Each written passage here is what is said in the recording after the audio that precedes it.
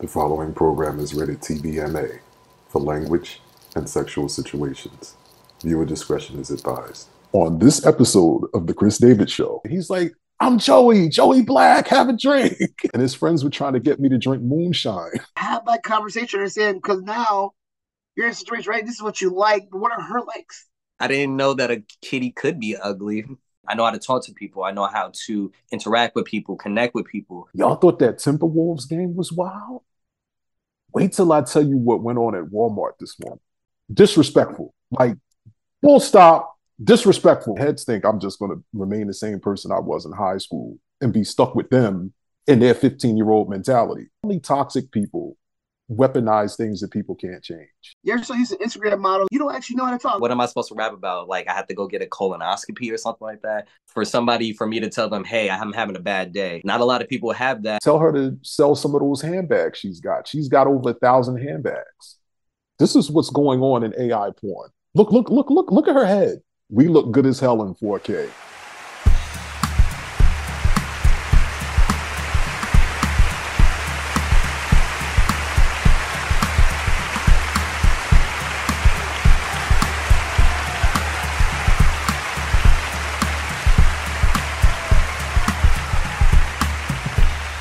Welcome back to the Chris David Show. I'm your host, Chris David. Here to join us for a brand new Chris David Show Guy Talk men's discussion panel. We have my guys, Joey the Heckler Baston, aka Joey Black, and Khai, Black Kinda the Chunky Jaden Smith Thomas. Clap it up and give my guys a warm Chris David Show welcome. We back! Now, listen, I know it's Black Friday and we all have turkey hangovers and all, and I saw some wild shit this morning while I was out in these Black Friday streets. I'll get to that later, but listen, let's just jump right in. If you're within the sound of my voice, you know that the Black Friday sales kicked off weeks ago. As a matter of fact, the holiday shopping season seems like it gets earlier and earlier. I kid you not, I saw Christmas ads back in August. According to a holiday shopping trend report from Adobe, the discounts being offered this year will reach record highs. And even though there are plenty of great sales today, the best prices will still come around Cyber Week. Today is the best day to get a TV at a new discount. Tomorrow is expected to bring the deepest discounts on laptops. Toys and apparel will be at their best prices on Sunday, and Cyber Monday will be the ideal time to purchase electronics and appliances. Now, the good people over at Consumer Reports have some Black Friday shopping tips to help us all find the best offers. Tip number 1, start early. Now, you should have started shopping back in October, but I won't go too far in on that ass. Sales have been going on for weeks now, and retailers are offering deals on items in virtually every category of human consumption. Many retailers have holiday refund and return policies that include partial refunds for items that go on sale for less later in the season. For example, Target offers price match adjustments for anything bought in the store or online between October 22nd and Christmas Eve. If you see that the price has dropped, contact customer service and they'll refund you the difference. Make sure you have your receipts. Look at Target trying to redeem themselves. I see you, player. Number 2, shop online. While many deals are available in-store, you may have more luck and more options by shopping on your phone or computer. In recent years, retailers have offered more of the same promotions online as they do in stores. A lot of stores were closed yesterday, so this may be the thing to do if you're really trying to pick up something for the holidays. Tip number 3, use websites and apps. In order to judge how good the deals really are in crunch time, you need to track prices. The good thing is you don't have to go retailer by retailer to compare prices. The Consumer Reports website lists the current prices at various outlets for all the products in their ratings. You can also try Google Shopping, Price Grabber, and Shopzilla. When you're in a store, smartphone apps such as BuyVia, ShopKick, ShopSavvy, and Shopula let you scan barcodes or QR codes to compare prices and get discounts and coupons. Listen, baby, let me get what's on a coupon. Also, look into browser extensions like Camel, Keeper, and Honey, which will show you price histories, price alerts, and available coupons when you shop online. Tip number 4, Use loyalty programs. Store loyalty programs often grant members early access to coupon sales and promotions, then let them earn rewards on what they buy. Tip number 5, get social. The Facebook and Instagram feeds of your favorite retailers are a great way to find out about exclusive deals and promotions. Retailers will often reward customers who like or follow them with special alerts to discounts and incentives. Text and social media posts are also an easy way to share Black Friday shopping intel with friends and family. Tip 6, create a budget and stick to it. Black Friday sales are designed to get you shopping and buying things that you weren't intending to buy. Since it's easy to get caught up and overspend, plan ahead of time of how much you want to spend and do your best to resist impulse buying, especially if you're not sure how good a deal is. I know that if you use your credit card to shop, a lot of them will double the manufacturer's warranty. You just got to watch out for those interest-free promotions. I mean, they're not so bad if you're disciplined enough to pay off the balance before the promotional period is over, but if you aren't, you're going to be stuck paying the full interest on the full amount of the purchase. Tip number 7, check all store policies in advance. It's always good to know a store's price match and return policies. Mostly all major retailers have some form of price match policy. However, some stores may suspend their price match guarantees on certain items this weekend. So do your researches and read the fine print. Check the store's return and exchange policies to make sure that they won't charge you a restocking fee. Now, these last 3 tips apply strictly to TVs. Today, Black Friday, is the day you will see the biggest discounts on televisions. I saw TVs this morning with discounts as high as 35, 40%. So if you're looking to upgrade your TV, do it. I mean, we look good as hell in 4K. Some stores are selling low-priced TVs made specifically for Black Friday called derivatives, as they're derived from mainstream models and have scaled-back features such as fewer HDMI inputs or a simpler remote control. Consumer Reports says they perform just as good even though they run $100 to $150 cheaper. We won't say names, but we all know what those models are. Maybe you don't want one for your living room, but perhaps you have a son or daughter who's going off to school next summer, or you have a guest room or an office, or if you cook a lot like me, you might want a small, simple flat screen to put in your kitchen. Check out a derivative or knockoff, as we say, where I'm from, model. Speaking of cheap, beware the cheapest set. Doorbusters draw people in with visions of savings, but the TVs are not always worth the price. Keep in mind that you're going to be watching football games, Christmas movies, the Chris David Show, the Super Bowl, and a whole lot of programming on your new TV for years and years.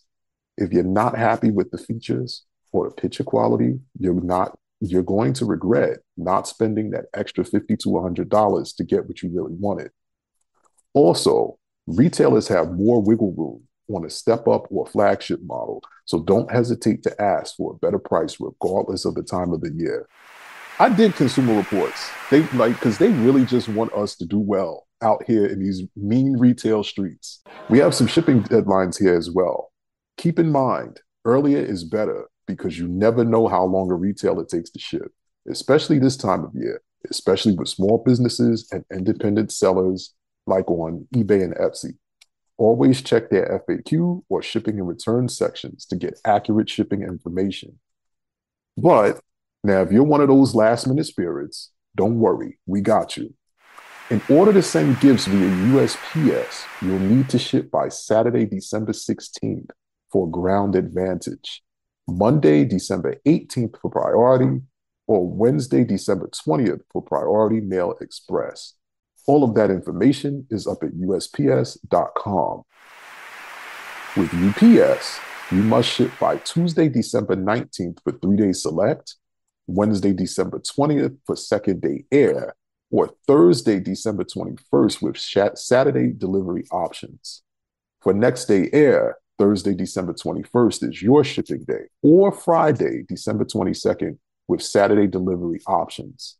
For Ground and Ground Saver, UPS has a website where you can enter the addresses you'll be shipping to and from for detailed shipping estimates. That site is ups.com/CTC.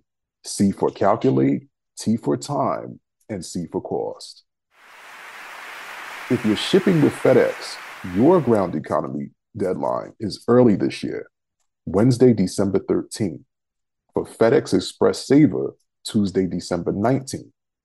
FedEx 2-day and 2-day AM, Wednesday, December 20th. And for FedEx Same Day, that day is Friday, December 22nd. For FedEx Ground and FedEx Home delivery deadlines, visit FedEx.com. Get those gifts shipped out now. Matter of fact, as soon as you're done watching us, place your orders so that they get there on time because 30 days comes at you fast. A month really doesn't feel like a month anymore. But Khai, I mean, what do you think? Good tips, right? I mean, they're great tips. I think one thing is always have a strategy, right? What am I buying? How do I buy it? What do I want? And understanding quality over quantity, right? I think a lot of times we get into this name brand thing, right? We look at things as electronics, but real talk, they're all the same parts, all the same chips. It's really a matter of if it's something for a long-term purchase or just something for tomorrow. So I think the biggest thing with any of this is, where's my game plan? Well, how can I go about it? And can I save as much as possible? There you go. Joey Black, what about you? I think preparation is the most important thing. If you're prepared, like you said, like make sure things go out the 17th or before. Like I'm a last minute person, so me waiting the week of Christmas to go get all the presents is not smart because you go to the UGG store, they don't have anything you need. You go to wherever you just gotta. Now you're at the mercy of everybody else and all of the traffic. So being prepared and doing those type of things, like that's always gonna help you out, and you won't have to worry. Like my sister-in-law, she gets her done. She's already done. Like our presents are under the tree already. I don't have to worry about my presents with her. So you have to worry about it with me. You might That's not how get you your do it. I don't know, Joey. She need to rub off on you a little bit because that's how you do it. Like I'm done. I've too been done early. since like September. So Yeah, no, she was done since like May. That's too early. that is, man, that is kind of early. Wow, that's like super early. But Yeah, listen, she gets done. we're informative here at the Chris David Show. I am an Afro-futuristic magical Negro version of Joan Hamburg. And if you don't know who she is, ask your grandparents. But those tips were courtesy of Consumer Reports. Good morning. Hi, go ahead and introduce yourself to everyone. Khai, Thomas, the one and only. Your favorite person's favorite person. I'll say that much. Man of many trades, master of all. Really just out here living the best of life. That's all I can really say. Taking it one day and one turnip at a time.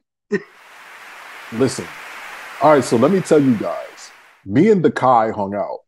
This was at Industry City in Brooklyn, in Sunset Park. Look, I know we look related. We're not related, I promise. But yo, but listen, Kai's friends, right? Kai brought his friends with him. And his friends were trying to get me to drink moonshine.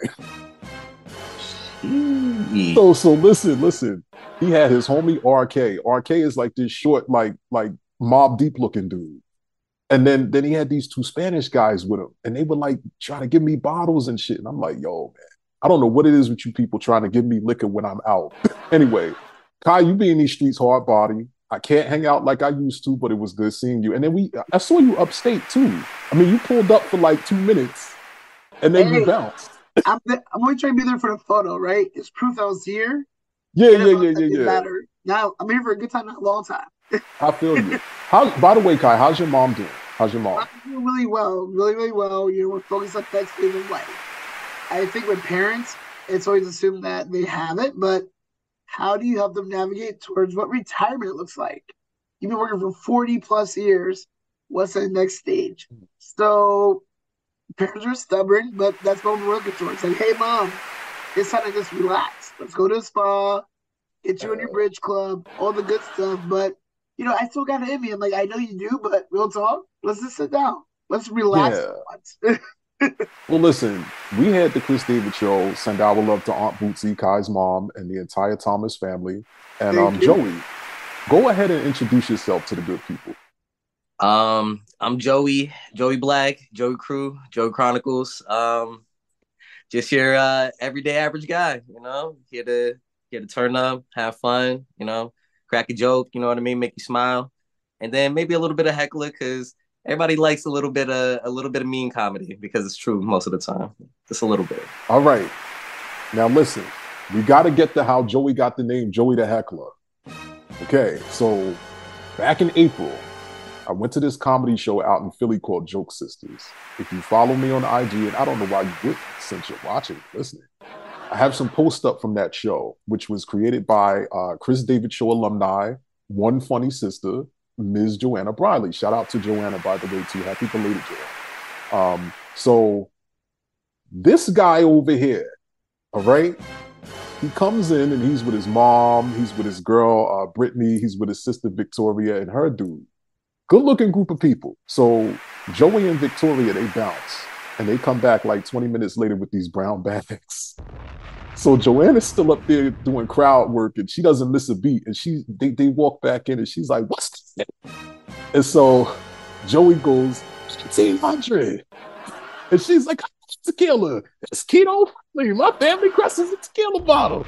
So then they get cups and they're mixing it with some strawberry shit and everybody is drinking thanks to Joey and Victoria. So let's clap it up for that.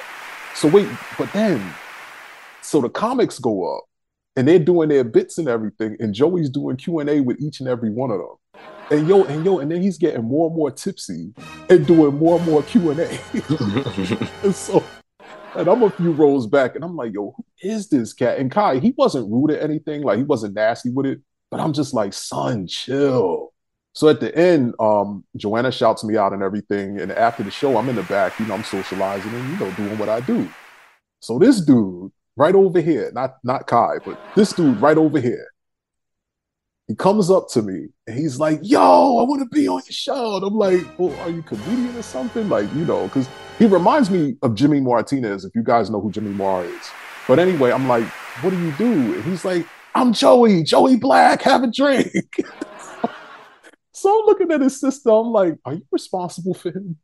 And she's cracking up and he's like, come on, man, let me make you a drink. So I'm like, dude, I can't be driving with alcohol in a red cup. Like I might as well just turn my headlights off and not wear my seatbelt for all that. Just go straight James Bond with it, So you know me, all right? I'm resourceful. I use everything. I'm the hood's MacGyver. So I spot these to-go cups, the kind for coffee, and they're with the lid over on the counter. So I grab the cup and I go, okay, put it in this just a little bit. He's like, oh man, come on, you gotta have some with me now.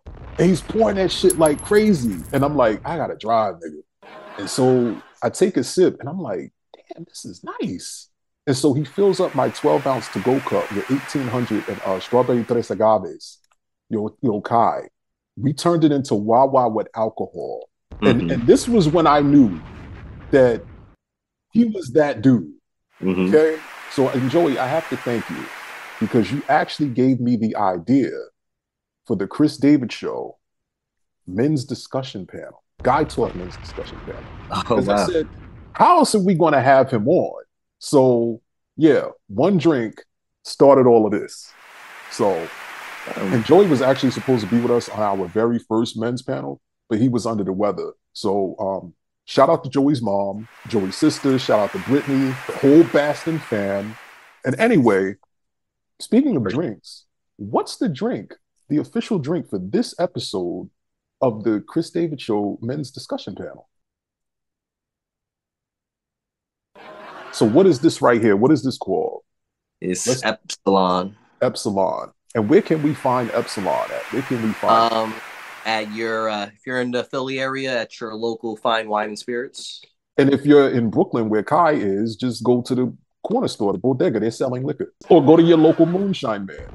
Go ahead, pause the show, make that drink, and we'll wait for you. Just don't wash it down with tater tots. It's a little inside joke.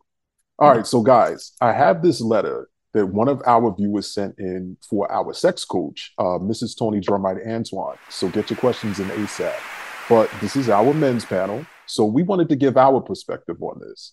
So here's the letter. It says, Anonymous, this comes from Anonymous. Anonymous writes, I've been dating this guy I met off of a dating app for 7 months now. When I ask him what he thinks about us, he really doesn't give me any clear answers. I ask my girlfriends what they think is going on with him, and they tell me he probably isn't big on relationships. I like him and I want to be his girl. How long does it take for a man to know if he really wants to be with you? First and foremost, I think it's clear communication, right? A lot of this is just vibes and feelings, at least with her. Like, oh, I asked a question. I didn't like the answer I got back. So I don't know how to feel about it versus what's direct and clear. But I think we understand is what is the dynamic of a relationship? What are we looking for, right? How are we defining it? Did we go into it of we're kicking it, we're having a good time trying to find one another, or we're dating with intention? And I think more so the fact of we need to see people through seasons. And sometimes 7 months is maybe not the right time because have I seen you at your best? Have I seen you at your worst? Have we gone through a little, scuffle between each other, or has it always been a honeymoon phase? So 7 months, it is a time, but at the same time, if it's summer and fall, what does winter look like? No birthdays, no holidays. I don't know where you run these big milestones. So honestly, it's a few things to take away from that is first, clear communication.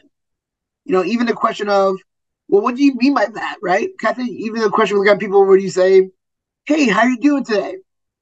I'm good. Are you really good? Oh, snap. Someone asked me a follow-up question. Maybe they sense something. Really do that because I think the more you're questioning, wondering, you're going to keep spinning versus just ask the question and be prepared to have uncomfortable conversations because you'd rather have that versus what you're going through right now, submitting anonymous questions to get answers. Joey, you've been with your girlfriend, the Yeah, lovely Brittany, for 5 years. Speak some wisdom into this young woman's life. so it's really so I haven't been dating in a very long time, so the dating scene is a lot different than it was 5 years ago. So I know that like people are very intentional, or they should be more intentional, and sometimes like you don't like you were saying, like you might just need to ask a question, but also it's hard because you're on Tinder and you're on all these other like with social media and everything like that, you're able to access a lot more people a lot faster.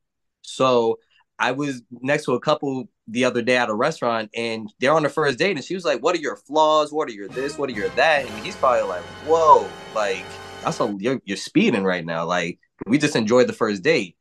Them being 7 months in, he's probably like, all right, maybe I'm still trying to figure this out. She seems, or the anonymous person seems like they're ready for the relationship. So that timing might be different. Like I don't know how everybody's timing is, but that is something that should definitely be addressed because some people as soon as they're dating for a reason, and I want to be in a relationship, and it doesn't take me 5 months to know that I like somebody. It only takes me XYZ amount of time. But some other people is like, no, I got to get to know you, I got to get to learn you. Maybe just the dating part of it is for me to vet you properly so that when I do ask you to be my significant other or anything like that, then that's how it'll progress. But then also some people just want to have fun.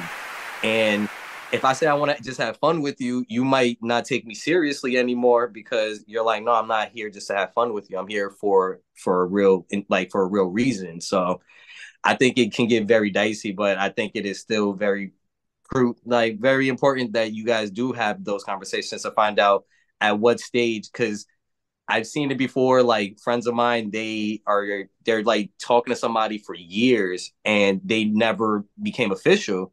But was that because of a lack of communication, or was that because there was no standard set early on that you might be able to get my mom calls it the boyfriend light. You get all the boyfriend or all the girlfriend benefits without actually having a boyfriend girlfriend title and responsibility. So I don't know.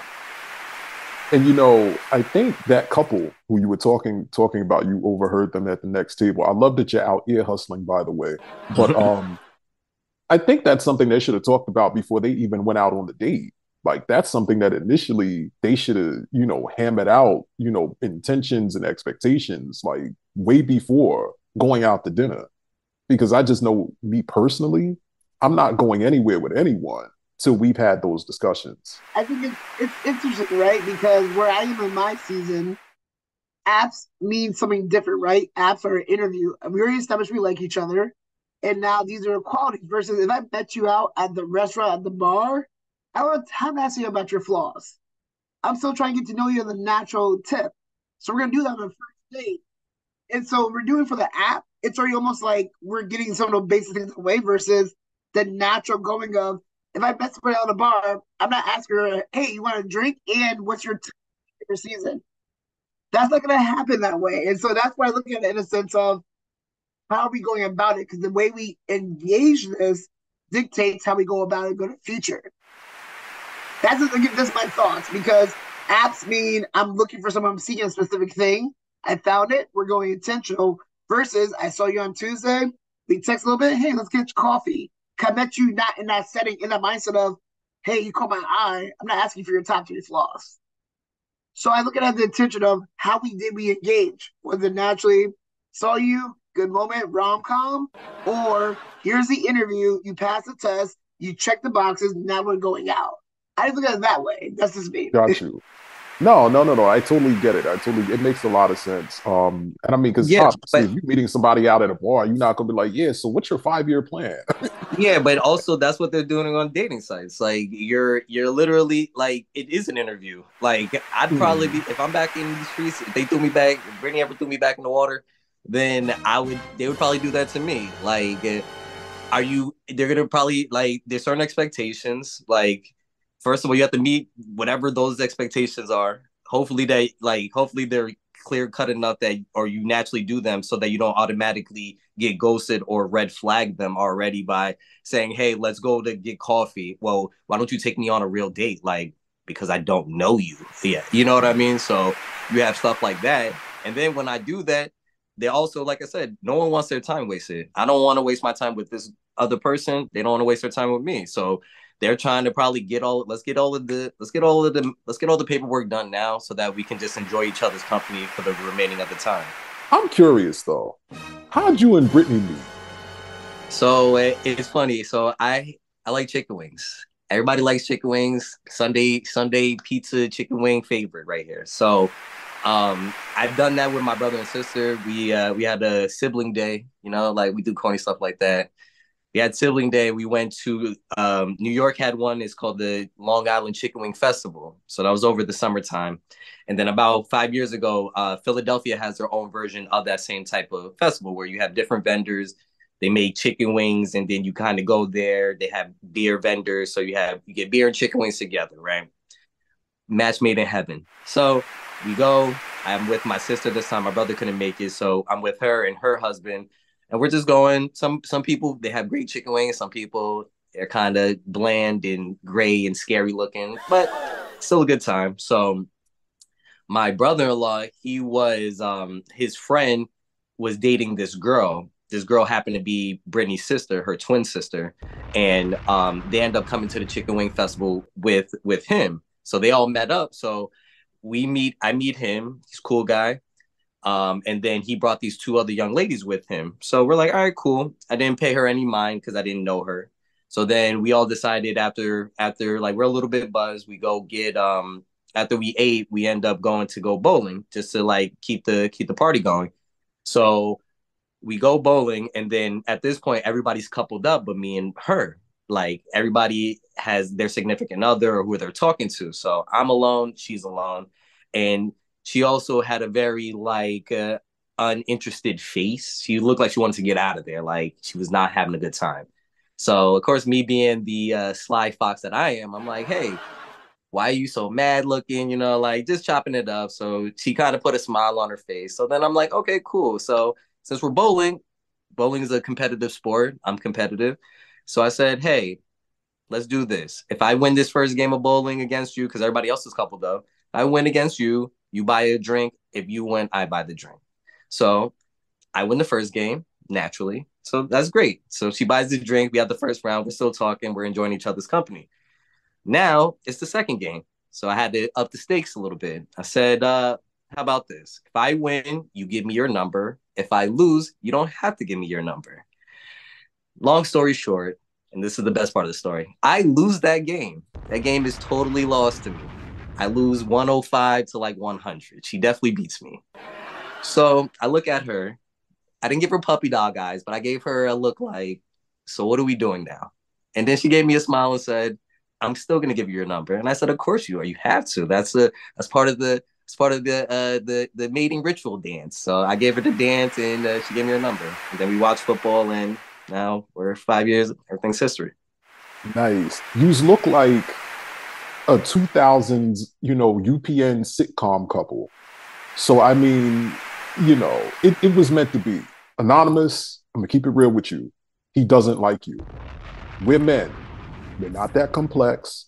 If he liked you, he would have shown you immediately. I mean, you heard Joey's story. I mean, a man who likes you shows up, and you don't have to pine for confirmation. You'll know. Make sure, and he'll make sure you do. And you're 30. You should know better. And you two are obviously having sex because you sent this in for our sex coach. Anyway, if he's around, ask your father what he thinks of this guy. If you don't have your father, ask your grandfather or another man in your family who's been married or in a long-term relationship. Best. We get some really interesting letters in for Coach Tony. We get some wild cards too, because one was like, I think my husband's gay, please advise. Like, just so deadpan, like no details, just please advise. And even Coach Tony was like, you got to give us more details as to why you think your husband's gay. But that went well. You guys want to do another one? We got another one here. Run it. Let's go for it. Cool. So this one's from a guy named Steve. Steve's 40. He's from Brooklyn. Shout out to Brooklyn. Yes. Steve writes, I'm trying to get my new lady into a fetish that I have for doing it out in the open. I like fooling around in the park, on the bus, and the train, in Ubers and taxis, and even at the movies. I like my lady a lot, but I don't know how she's going to take it. See, me and my last chick used to get it in all over the place, up in the dressing room at Macy's. I hope to God it wasn't Fulton Street. In the restaurant booth, just anywhere we got the urge. I need some tips on getting my new lady to be more of a freak body, as you say. Please help. Peace, Steve. Now, Khai. Steve sounds like one of your homeboys, so I'm gonna let you take this first. No, honestly, with all this, right? It's talking, it's communication. But the thing is, it's a matter of comfortability, right? So how far into this am I introducing this? And I think the reason why people have the compatibility in the bedroom, intimacy or things, we're not talking, we're going about what we've been trained. A lot of men are doing what they've been doing since 16. They're not learning new tricks, they're not doing whatever else. And my old partner, my guy, this isn't your old partner, this is someone new. So have that conversation, understand, because now you're in a situation, right? This is what you like, but what are her likes? How do you find compromise? Because it seems very like this is what me want versus her. And she's uncomfortable. How do you ease her into that? What are the tips to say, hey, we don't go full blown back to the Macy's, but hey, maybe we try something in a car in a public spot in the park. Then we ease into something more, a little bit more public. But how do you get someone who's never done that, especially when you are over older age, you're set in your ways. This is new. New is scary for a lot of folks. And that bring discomfort because now it's now becoming the reason why you can't enjoy our time together is because of how you're not able to do what my old girl did. That might bring insecurity to her because maybe she wants to be there for you, but she can't. But in all honesty, it's either having a conversation so they know exactly in the bedroom, hey, I enjoy what we do, but I want to take it another step. And then ease, right? No one's going into something where it's like, hey, new kink, new fetish, day one, let's go. You gotta grow into it, the comfortability. So I would just say conversation, communication, but also show her what it actually means. Because I can tell you I want to do something in the park. What does that really mean? Is it full on, ramp sex? Is it, maybe some little hands play, foreplay? There's different levels of things. So I think is having that clarity of what are my needs and how can you help me meet my needs? And how can we do it together? Joey, any advice for Steve? Yeah, first of all, you just gotta know, like, everybody's different. Some people have a higher sex drive. Some people have a lower sex drive. Some people like to be more spontaneous. Some people like it more structured. Some people like vanilla sex. Everybody's different. It's okay. What it comes down to is, like he's saying, communication, but also once you have those conversations, you got to understand that that is not your ex, that she might not be the freak that you want her to be. And that might be okay. Or if it's not okay, then you got to you got to see where there is compromise, or if there is no compromise, then maybe that might not be the best fit. Just because if you need that, then you might be lacking that, because she might be like some people are very adamant about not doing things like that. Like some people are older, like he's in his 40s, right? If you're in your 40s, that might be something that an older woman might be like, that's a young girl thing. I'm not young like that anymore to just do it in the car anymore. Like we don't do it in the back seat. Yes, I'm at 35. I'm like, yeah, like let's do it in the back seat. Why not? Like I haven't done that. You know what I mean? I haven't illegally drank in a long time either. So let's do stupid stuff like that as a joke. But that's really like some people are like, no, like sexual intercourse is made for the home or made for something a little bit more private. And unless you gauge it, unless she gives you that type of mentality that she's with doing stuff like that, then you have to find out some way. So either you could try to introduce it like little by little and see how far that can go, or you basically have a full-blown conversation and see what her hard lines are like going forward. Like, would you be into this? Some people are into swinger clubs, some people are not into swinger clubs. So having those conversations to see, or you can at least gauge it to see where you are and where you fall in. Don't I would think if they're not really into that, you would do it like incrementally and see if they'll at least get to a place where it's kind of a middle ground. But it gets, like I said, I know a lot of older women that are like, I probably wouldn't do that just because they think that is something more of a it's an image, like an immaturity type of thing. So Okay, Steve, I'm gonna hit you like Coach Tony would say, and say communication is key. Let your lady know that you have this fetish and that you like to explore this with her. Now, I'm all for sexual exploration, exhibitionism, voyeurism, etc. But be smart out in those streets, Steve, because you don't want to fuck around and wind up on the registry. But you know what? You know what, Steve? Make being an assertive communicator your New Year's resolution.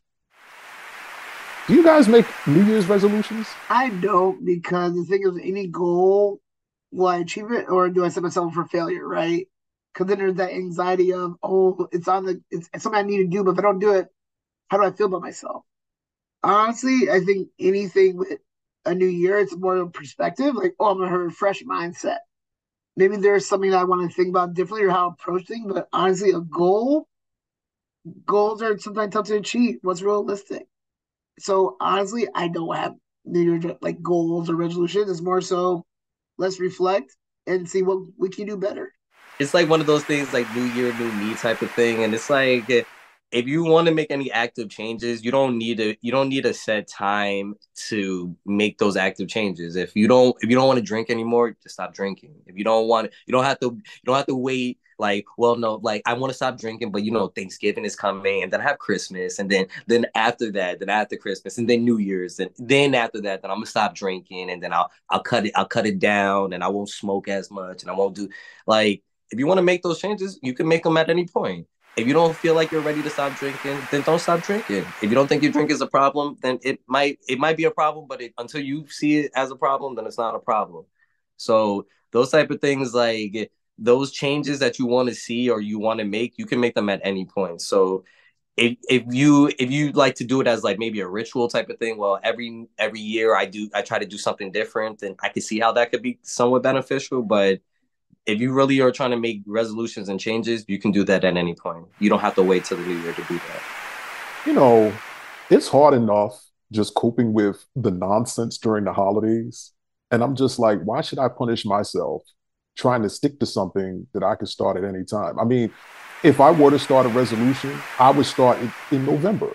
I mean, it's a head start. And plus, my birthday's in January, like literally the first week of January. I'm too busy indulging to start a regimen. Mhm. But how do you Sure. guys cope through the holidays? So I'm pretty chill. Like I found that people get stressed out about stuff because they take too much of it in, like they internalize too much of it. Like I if you can't buy the best gifts for your significant other or for your families and things like that, get on what you can. And it's okay. Like you're beating yourself up. Like I know that my kid wanted the new iPhone or something like that. Like if you can't get them the new iPhone and you can get them something that's still like that's still something from the heart, and it's still meaningful, and it's something that they can utilize and use and things like that, then that's still fine. Like, you don't have to, it doesn't have to be anything more than that.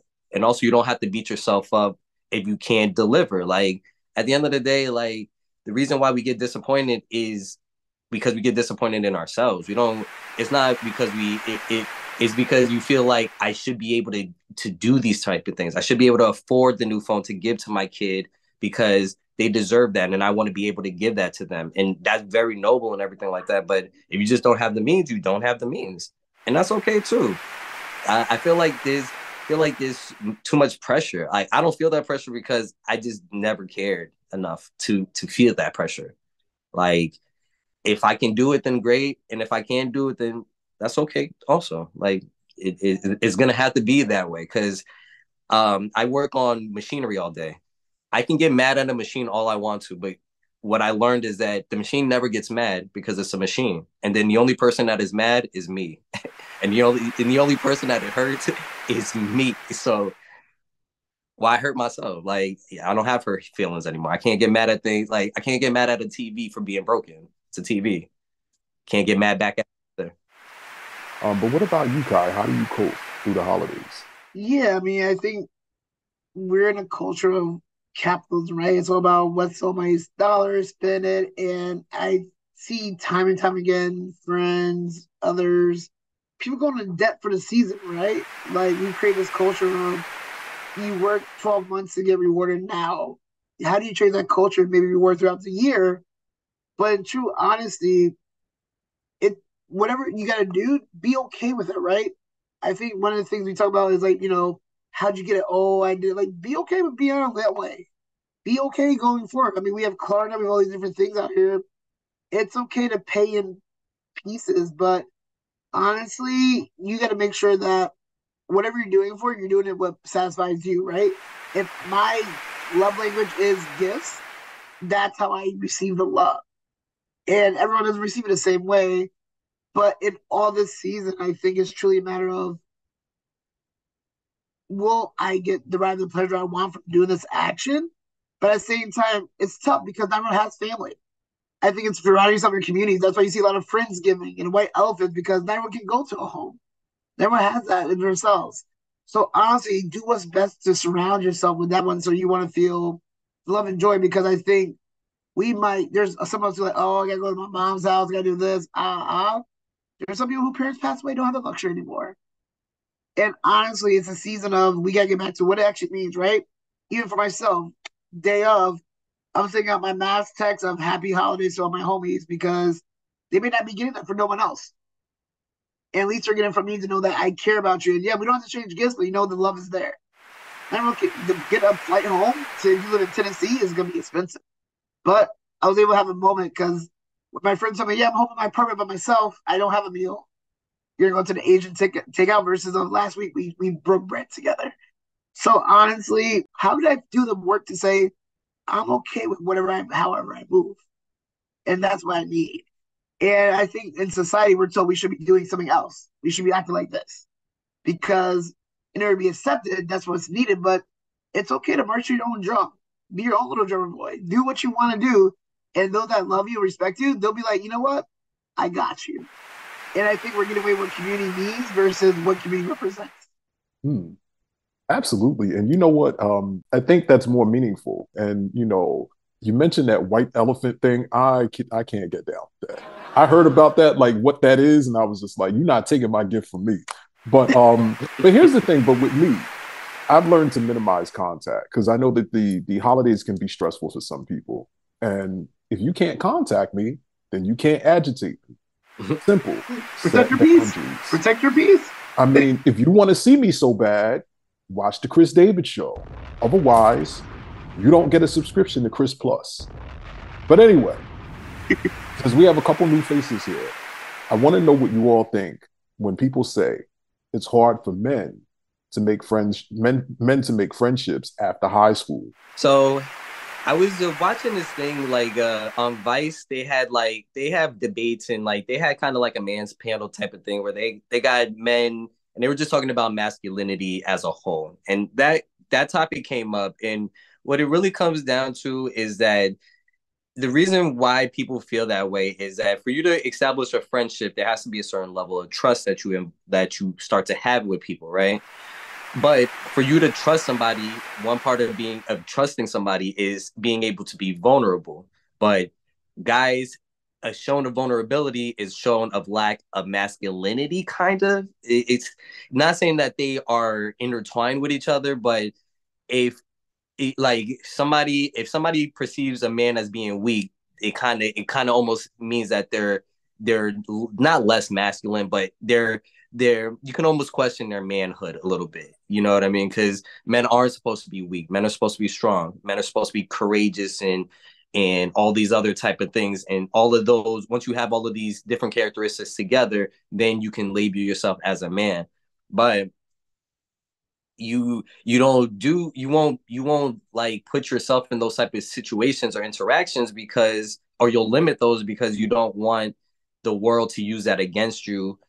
um Basically use the world to use that against you. So I feel like it's hard because nobody wants to open up their spaces to be vulnerable with somebody for it to not pan out the way that they exactly wanted to. So it becomes a trusting. If somebody who's a little bit more trusting probably has an easier time finding friends because they're able to overcome some of the hurdles of having a friendship with anybody. Some other people, that is going to be a little bit more difficult because they're not going to let you in. And everybody has acquaintances. That's that surface level stuff. Like I could talk to anybody and high five them, but for me to tell them, hey, I'm having a bad day. Hey, my girl's really pissing me off. Like I'm really like about to lose my mind. My job is killing me. Not a lot of people have that or outlets like that because one, not to show like it shows that maybe you're not able to cope with your everyday life, and being able to talk it out, that is coping with your life. But sometimes that doesn't look like your definition of what a man is supposed to, you know?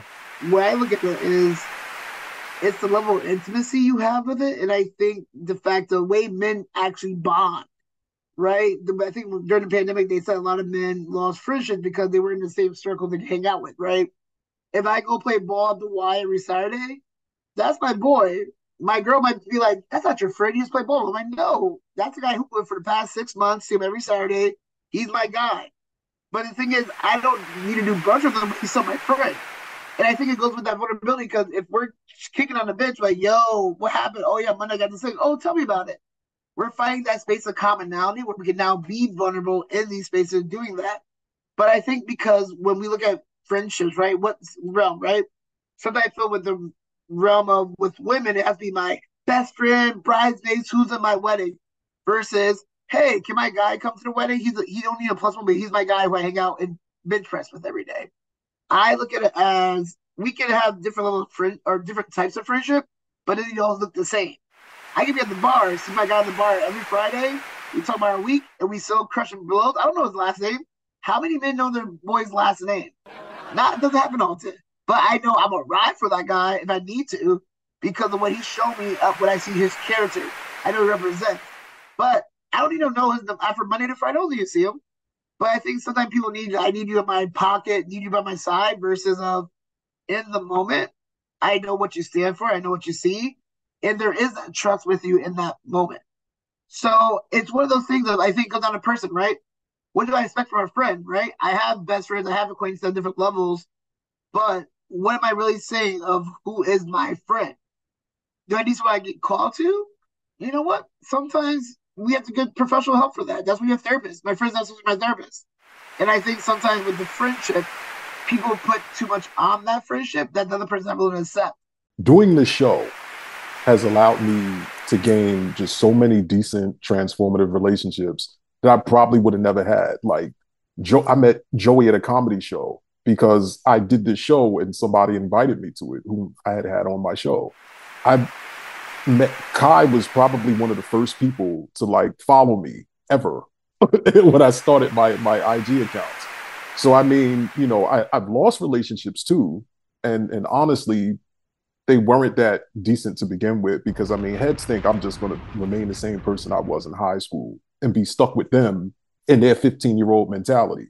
And listen, I'll keep this short because you both know I'm with the shits and I can go all morning.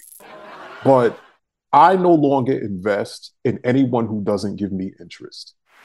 You see, some people who were here before ain't here today. And like, I'm not going to beg anyone to pay attention to me.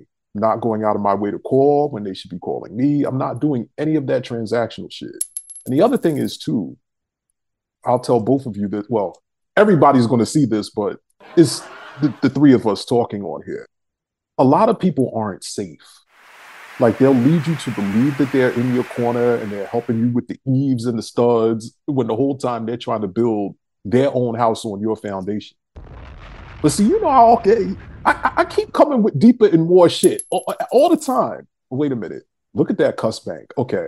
Wait, Chris, I guess I'm not going Chris, out the norm. No, I have a question for you because I think a conversation, right? It goes back and forth. All right, Khai, and then we got to go into my cuss bank because the cuss bank is like going up higher and higher. But go ahead. Yeah, no, quick question. The perspective you had of if you're not there for me, I don't need you anymore. How did you get to that enlightened point?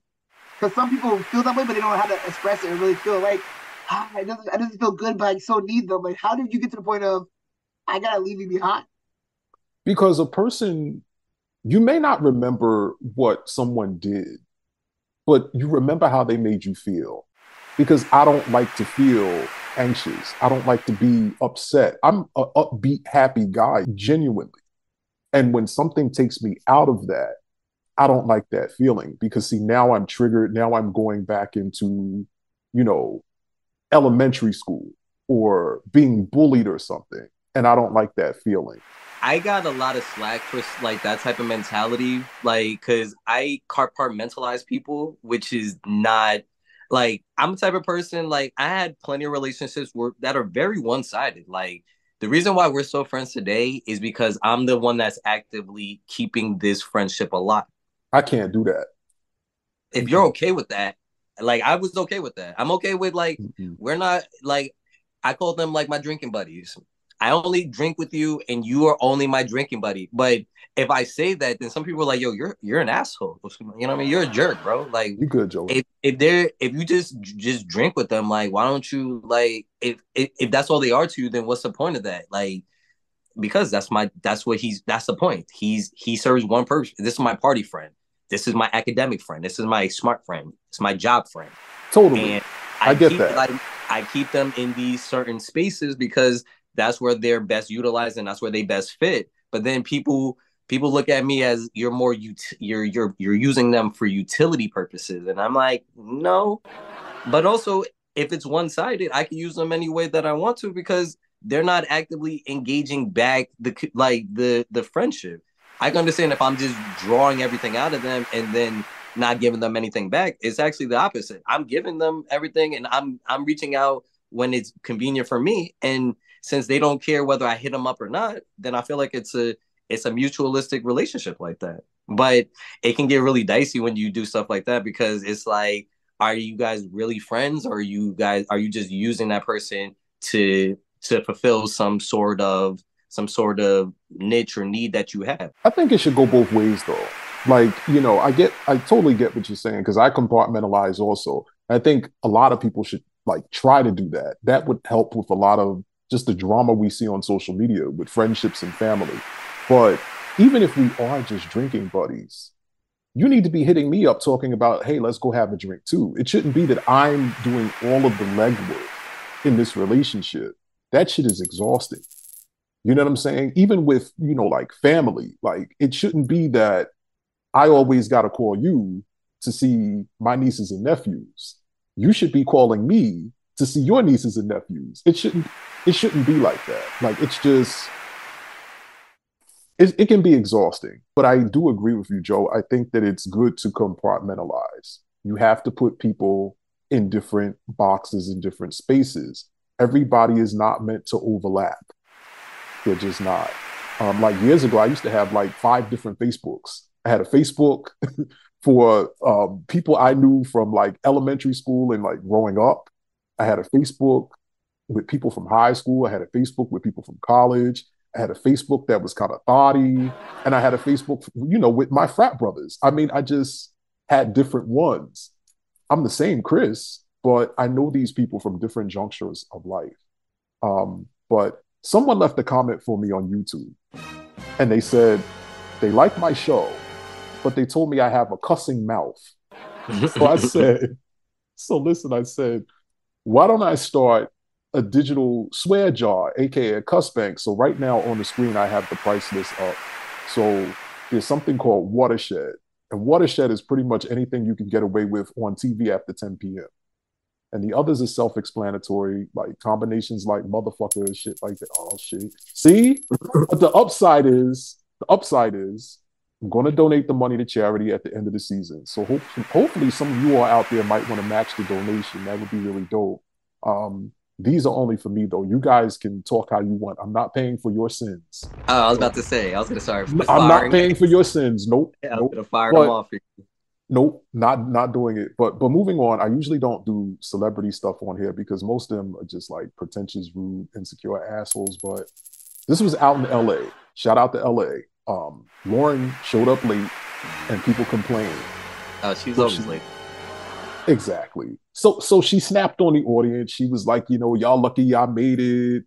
But I'll save my comments for now. Joey, you jump in, you take this, and then Khai, you go right after. Yeah, so so with Lauryn Hill, like because she has such limited amount of work, and not to discredit the quality of her work, you know what I mean? Like we all enjoy her music and things like that.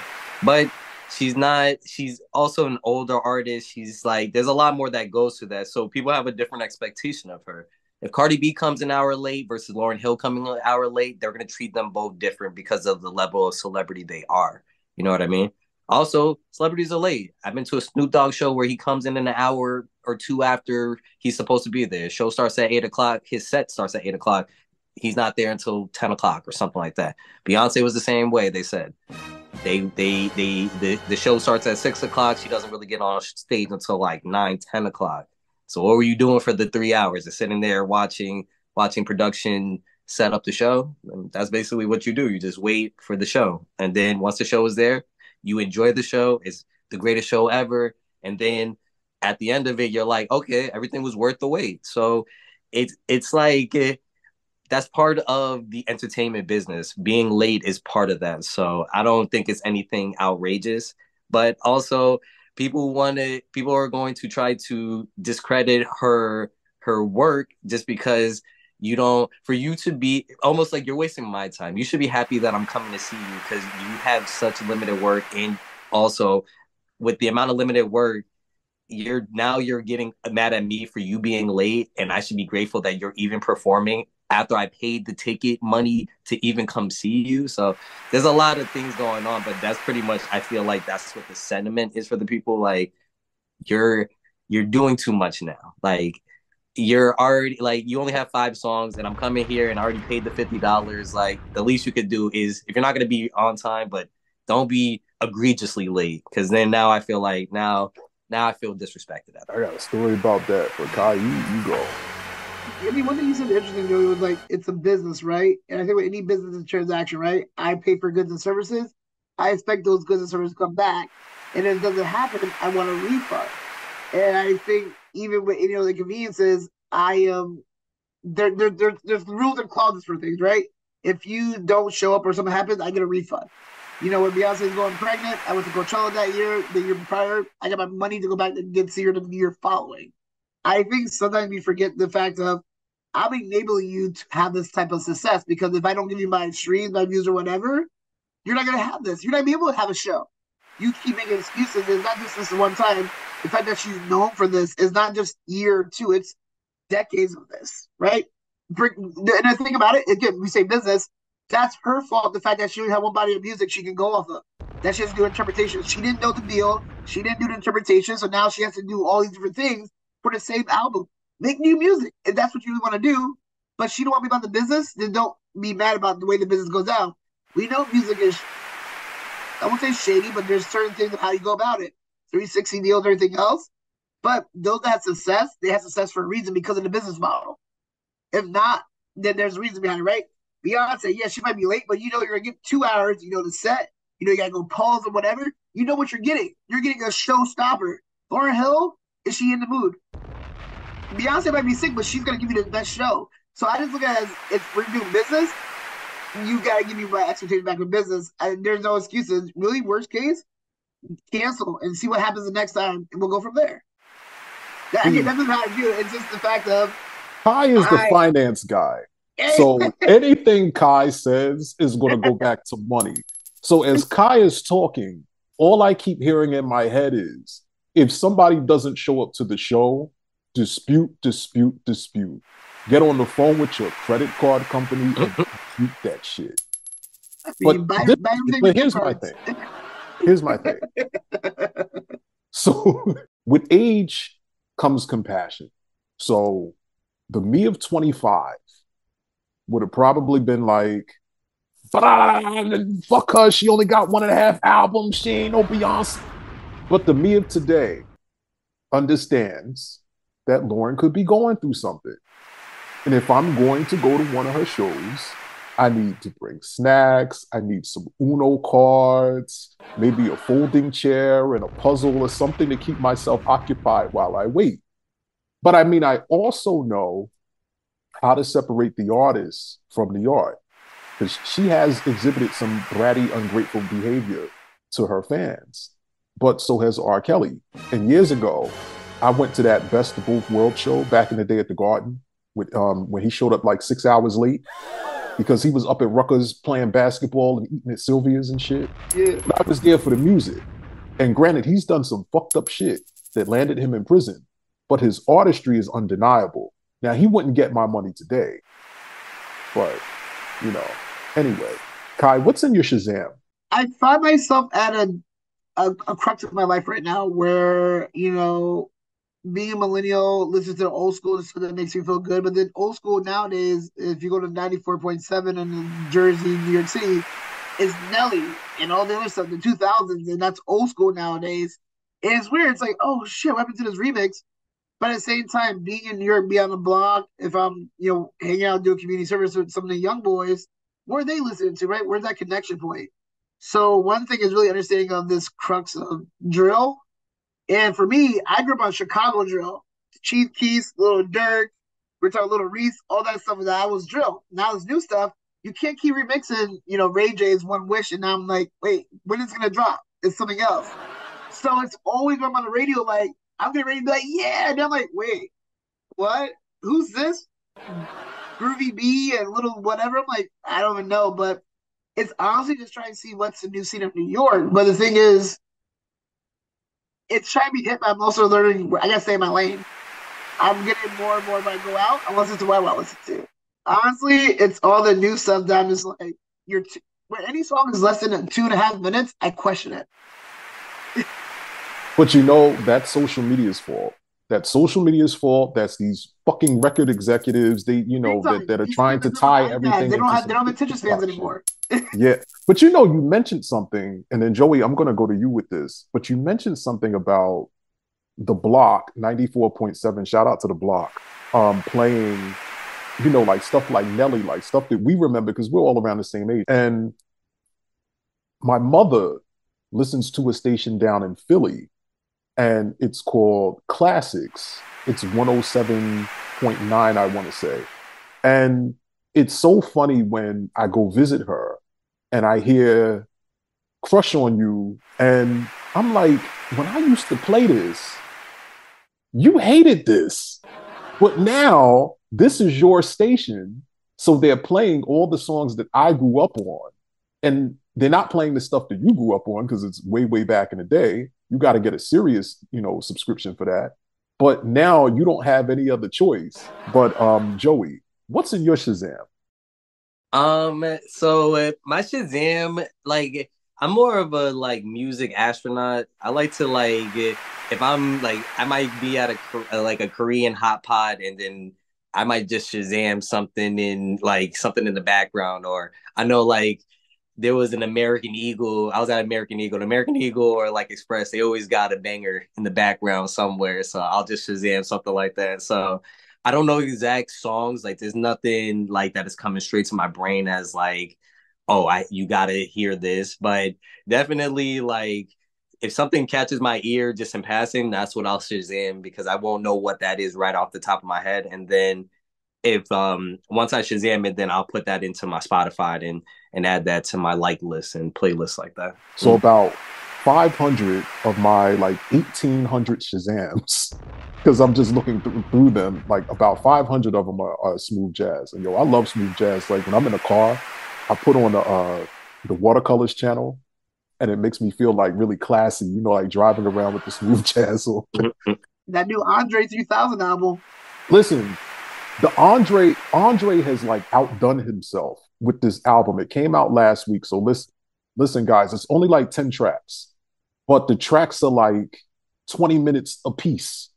Like it's a freaking like he's playing instruments. There's very little rapping on there, but it's like it's an experience. Like it is an immersive experience. Andre 3000 had an interview talking about how he's 48 and he's like, as you get older, you can't rap like you were like how you used to when you were younger. Like, not saying that he gave up on rap, but meaning that he doesn't still have that same like not saying relevancy, but he's like I don't like he's not young anymore. He's a 48, almost 50-year-old man.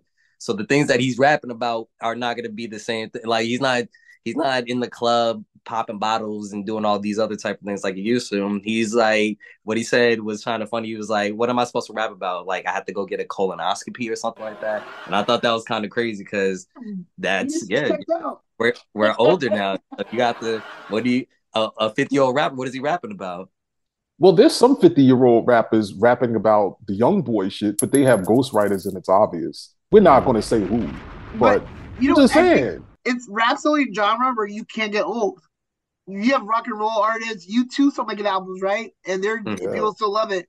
Rap, you're 48. It's like, woo! I mean, you're pushing it. You know, when the fact, look at it. Nas has a reemergence, right? Nas been dropping bigger. Nas is a monster, though. Nas is, and he talks about being. He was never. He's more lyrically like better than other people that he doesn't have to talk about. He could talk about all the things that he's doing, business ventures and things like that. He don't have to talk about bitches and hoes. Yes. But E40's still doing the same thing, having fun on the West Coast. Like, it's but weird. Now, that's a totally different type of rap. Like, that's that hyphy, that's that dance rap. Like, he could do that forever. There are acts with literally 1 foot in the grave. And people refinance their houses Billy Joel just to get tickets. My mom took me to go see Philly Collins like a year ago. Like I seen Phil Collins and he sat the whole time. Yes. He's that old, but I still enjoyed it. Phil Collins in Genesis. Exactly, he's dope. He's dope. But I'm sure that place was crowded, Joe. It was crowded. It was standing room only. It was crazy.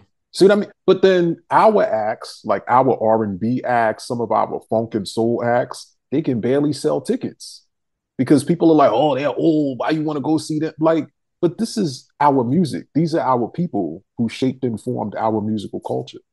And you're not supporting them. Do you guys have any favorite Christmas songs? Khai, I'm going to go to you first.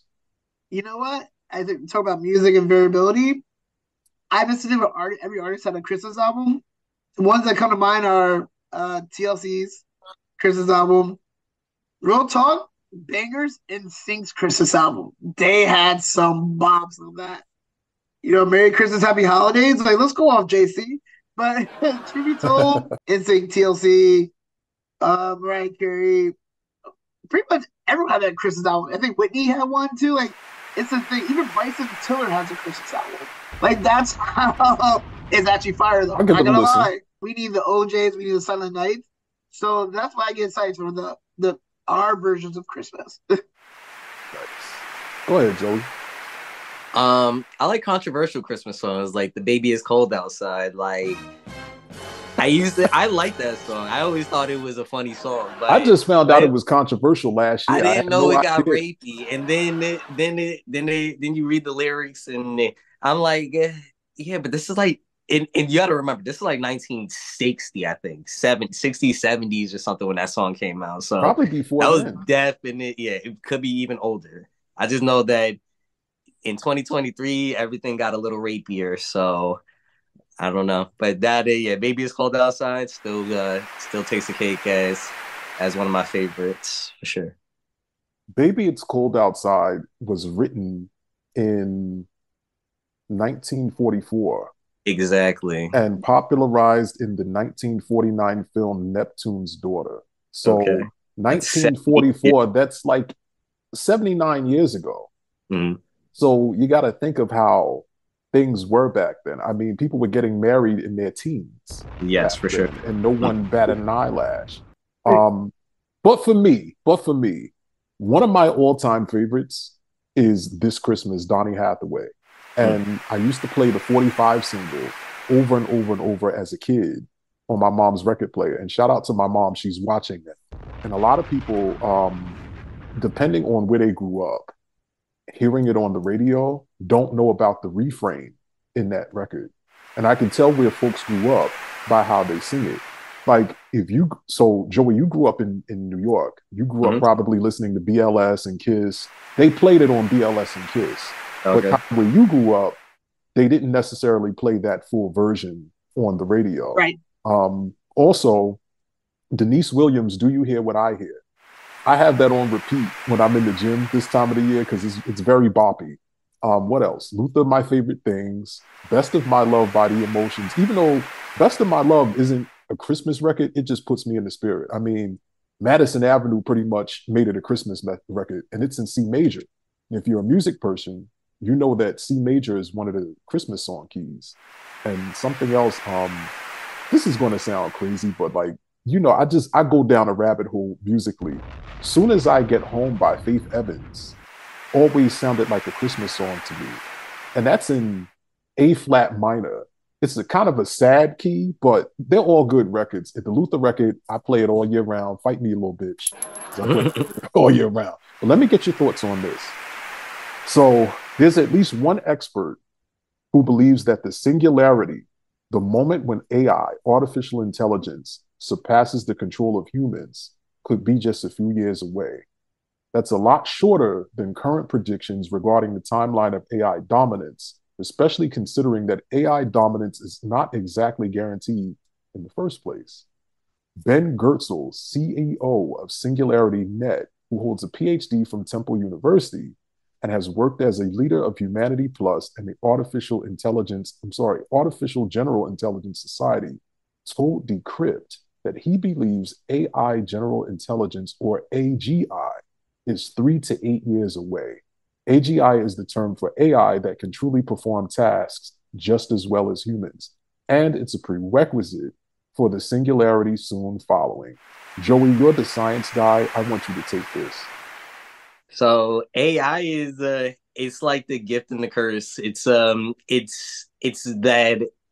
Pandora's box. Like it's like modern medicine. It's like anything like that can be used for good or used for bad. Like in and of itself, it's not a bad thing. Like my friends are using Chat GBT to rewrite emails or to formulate whatever they need to. I But used it for the also, show. yeah, also you have it where there was a scientist. He he uses the AI to make different molecules that will help people, like will help, that will be used to make medicines. But he was also thinking, like he did like a little experiment just for a day, and it spooked him so bad that he actually canceled it. He said, "Well, if I can make the AI give me a list of good drugs, let's say, what if I change the algorithm to, instead of it being the one, let's make it zero so it gives me the opposite. Let me find he said, like the things that were least toxic, what are the least toxic materials? And then he turned the AI to show me the combination of the most toxic material. And then when the AI started spitting out real like things that he could make or things like that, it kind of scared him. He was like, what if other people are doing this? We can have an outbreak or those rogue agent type of things that can be a really real thing. And seeing how fast these things can go, It only takes one little mistake, like, oh, I didn't mean for it to go like that. I said I set the autonomous robot free into the world, and now we can't find him anymore because he's blended in with everybody. So now we're in a different type of situation. So it can be very real and everything like that. So I don't really know. I look at it from two perspectives. One, responsible AI, just like facial recognition software, right? You have to have the responsibility of the companies to say, does the good outweigh the bad? What are my parameters of the logistics of the standards of going of practices? What are the regulations? What can we do and what can we not do with this? Because at the sake of profits, are releasing something that's censored? What about aunts, cousins, aunties that don't know how to work in their job because they're at the lower skill wages? How do you make an inclusive future of work that everyone can participate, make the money to do things, right? We can upskill, we can learn a new skill, but cousin who just got out, he's not really gonna learn how to be this. He has certain limitations. So if AI is being used to replace those lower wage jobs, what are they supposed to do? And not everyone can work at Amazon. So in the work I did and got published and research for, it was understanding how do you make sure that the work is something that people can participate in the future? Because, look at the pandemic. Someone might be a cashier. They're thinking, oh, I'm losing hours in the store. No, we're getting more self-checkouts, which is more technology in the workplace. It's not because you're losing hours, because you're getting replaced. But now, what do you do next? You don't have the skills. You don't have upskill. You don't know how to use ChatGPT. You don't know the prompts. So how do you ensure that companies and everyone's responsible, your local governments, to say, I'm going to make sure that people can upskill for the future, so that way they're not having as many benefits and welfare on me. They're actually contributing back with their taxes. So this is actually the biggest thing that people need to worry about, is the fact of people are losing jobs if you can't upskill. And what does upskill look like right now? It's no more learning Python and this. How do you be, what's a prompt engineer? That's a new role that came out in the past 24 months. People really need to learn about how do I participate, because, oh, I don't need that. You ask people, right? Uncles in their 50s or aunts, they're 55, they're close to retirement. If AI is going to replace their job, what are they supposed to do? Be a Walmart greeter? They can't retire yet. They don't have the money. They need to be able to do that, but they're going to learn a whole new technology at their age. So what are we doing with this? The fact of, it's not just what it can do for the future, terminators, more so, how can someone make a 9 to 5 off of this, knowing that they're going to get replaced? And no one's thinking about that, but then in 5 years, they're going to be like, yeah, got replaced with a computer. I don't know what to do now. And no one's thinking about that, but we are able to upskill. But how do we make sure the rest of our community can do the same? And no one's thinking about that, because no one wants to be a coder. No one wants to code. I need to be able to make it mean for me and my 2 kids, but I don't know how to, because no one taught me about these different technologies, because I was not part of the inclusive future of that work.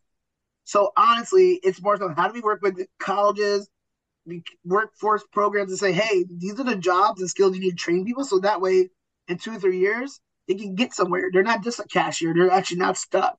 But it's always a problem until it's too late. And we always get left behind. So what can we do for our leaders in our community to say, I'm taking care of my fellow Black person, to say, hey, learn this thing, or be aware how this works. We all have iPhones, but are you actually using it for the full advantage or no? A lot of people aren't. And so that's my concern of, how do you make sure that people can work? Because I'm not concerned about me. I'll learn this. But my brothers, my cousins, and this is the thing, they're saying, people in the art, if you're an artist, you're losing it, because now we're generating it.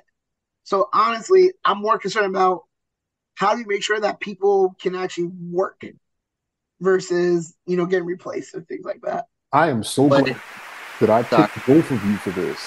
Both of you were hitting on everything that I'm going to talk about in this video. And just, anyway, Joey, you was going to say something. I just had to say that.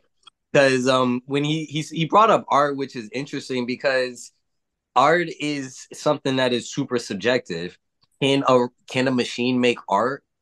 And technically, a machine can make anything, but is that still classified as art? That's the question. I mean, I look at with the writer's strike, right? They were going to use people's likeness to say, hey, I got your capture image, and I can use your image for in perpetuity for the rest of your life. I don't need your actor anymore.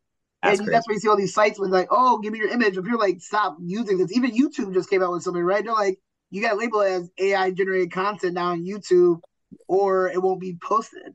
And so art is subjective, but I'm not going to pay $5,000 that someone didn't actually make. Like, if that's the thing about art, because it's the value placed on by the beholders. If we're all going online, it's like NFTs, right? NFTs had a value, and now it was art, but now those things sell for $300,000 and now worth worthless. And that's the subject is the technology. So I just look at it as art. It's subjective at the same time. We're losing a form because now where's the actual soul behind it? I guess like it's like the record label. They had that one rapper that my friend would tell me on Sony, Yeah, and yeah, yeah. Mm. exactly, but it was a white generated saying the N word Yes, to yes, the art. yeah, yeah, yeah, yeah. But that's art. It's music, You right? see, But at the same time, that using was a it no for no. bad, using it for bad. So Goertzel says that singularity could be in place by 2031, which really isn't far from now. And here's my thing. We get all of these technological advancements, but they keep getting made in the wrong direction. Like if this is going to help close with the digital divide, then I'm all for it. But it's probably going to be used for some iRobot nonsense. I mean, here's a stat for you all: 98% of the internet is inaccessible to people with disabilities. So, how about they spend that money to truly close, just truly eliminate equity gaps? Like, I just want to regedit and Beltree win on this AI shit sometimes, man. Little Windows joke. But now, something I didn't know was that AI was driven by the military as a national defense tool. And that's interesting because the development of the internet was funded by Department of Defense. It wasn't Al Gore or Beyonce or whoever it is that y'all say it's their internet. Michelle Barack's internet. Yeah, no, come on. I mean, the digital divide though is why a lot of people end up getting scammed on social media. And Khai, Joey, I feel it coming. I feel it coming, and you know that the cusp bank is about to go up, it's about to explode. Mm. So here's my deal. Here's my deal. Here's my thing. People also get scammed because they'd rather watch and listen to some popular bullshit garbage from some unlikable motherfucker than to actually get educated by an expert. I mean, you got dumbasses out here paying thousands of dollars for seminars and courses and scam brunches to quote unquote learn from some scam likely head asses some shit that they can learn online for free. I mean, like, who raised you? Seriously. Yeah, And the more I think we're moving forward as a society, social media just lets me know that we're not. Like, we've regressed so much in the last 6 years that it's not even funny. And honestly, those solar flares can't come soon enough. But Blow the atmosphere. Blow the atmosphere. it's like that. I remember back in the day that meme, like read a book, motherfucker, read a book, read a book. That whole like commercial that happened, and it caught people off guard. But it's like, yo, who's actually reading? And it's tough because like you want to save your fellow man, but I gotta take care of myself. But I just worry that at times we sometimes may talk from a position of privilege and say, "Oh, you should do this and do whatever," but not everyone has the privilege to do that. And then sometimes put myself in those shoes of those people and say, "I get why you got scammed or why you got into forex trading. I don't need to know what Guatemalan dollar is on the dollar right now, but someone told you can make $200 right now. You're gonna do that because you need that $200. That's why you have payday loans. I need that money right now. I don't know the terms and conditions, everything. And it's tough because I want to save, but at the same time, that's that person's situation. They need that. Like sometimes people need these things and it hurts them in the long run. Scammers gonna scam, my boy. That's his life. Cause that was like I seen that on the news too. They were talking about dudes are getting fembotted out of money and stuff like that, out of thousands and thousands of dollars, thinking that they're talking to the of course she's the most beautiful girl that you've ever seen, and she says that she loves you and can you send her something so that she can buy the ticket to come fly out to wherever you're at and things like that. Like people want these type of interactions like human to human interaction is what people are still need, and that's part of life and that's very important. But now that we have the technology, we can insert the technology into that person to person interaction, and they're doing it in a malicious way actually so that they can take advantage of people, because these people, if they had those interactions naturally in their lives, then they wouldn't have to seek it online or to, you know what I mean? Like if everybody had significant others, then there would be no online dating. So if there was like if there was these basically, what am I trying to say? If there are these resources out there for the people, then they wouldn't be getting scammed. But since they aren't, this is a easy opportunity for somebody who's being predatorial and taking advantage of people. Despite how people act online, this isn't high school. This is real adult grown-up life. We have notes and bills and responsibilities. Like, we don't have time for grifts and grabs. I mean, this is why I gave everyone some shopping tips at the top of the show for the holidays. People are trying to stretch their funds, and the average American can't afford to throw some money at someone on social media asking for money. I mean, especially someone who lacks legitimate expertise in that field of human endeavor. I mean, you wouldn't get dental work done by your barber. Well, wait now. Some of y'all would. Someone will. Some of y'all would. Yeah. I did a show at the top of the year with my realtor friend Terry, and on that show, he told you all, don't be buying houses without a real estate agent. I'm going to take it even a step further, and then I'm going to move along because we have more topics. Stop giving these imps and simps your hard-earned money just because they're popular.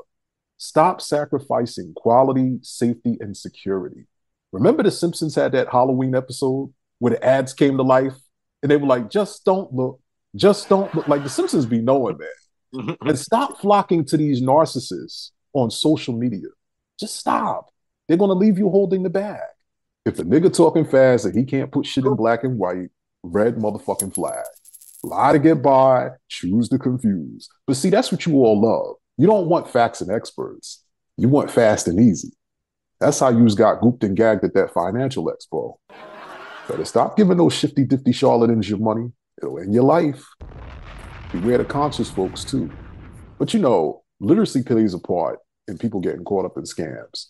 People don't read. Either they don't know how to, or they don't feel like it. And for the latter, their ignorance leads to their detriment. Like I said earlier, don't invest in anyone or anything that doesn't give you interest. Oh, and to any of you frauds who choose to respond to what I've said on here, be wise, because my show comes up in my search results. Scammer comes up in yours. Remember that. That article, by the way, was from Popular Mechanics. We reference all kinds of sources here at the Cris David Show. But I just hate seeing us get taken advantage of.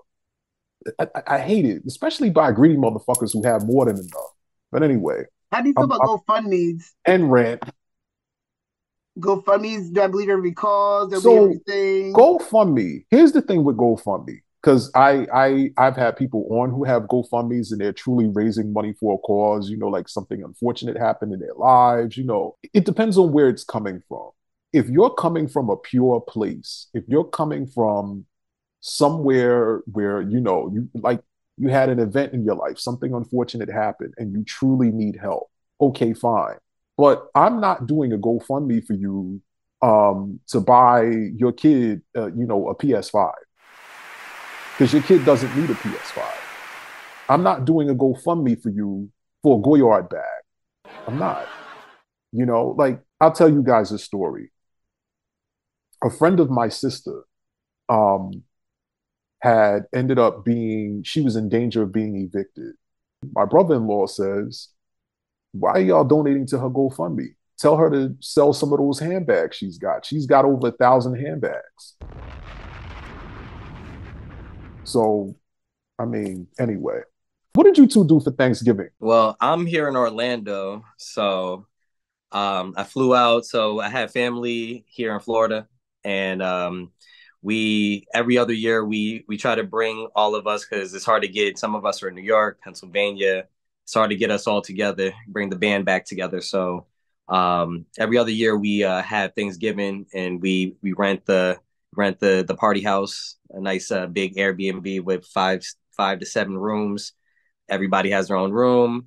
The kids get to jump in the pool, and we all have instead of it being cold, we have a nice hot Florida Thanksgiving. Love it. Nice. Khai, what about you? Bar, food, sleep. Nice.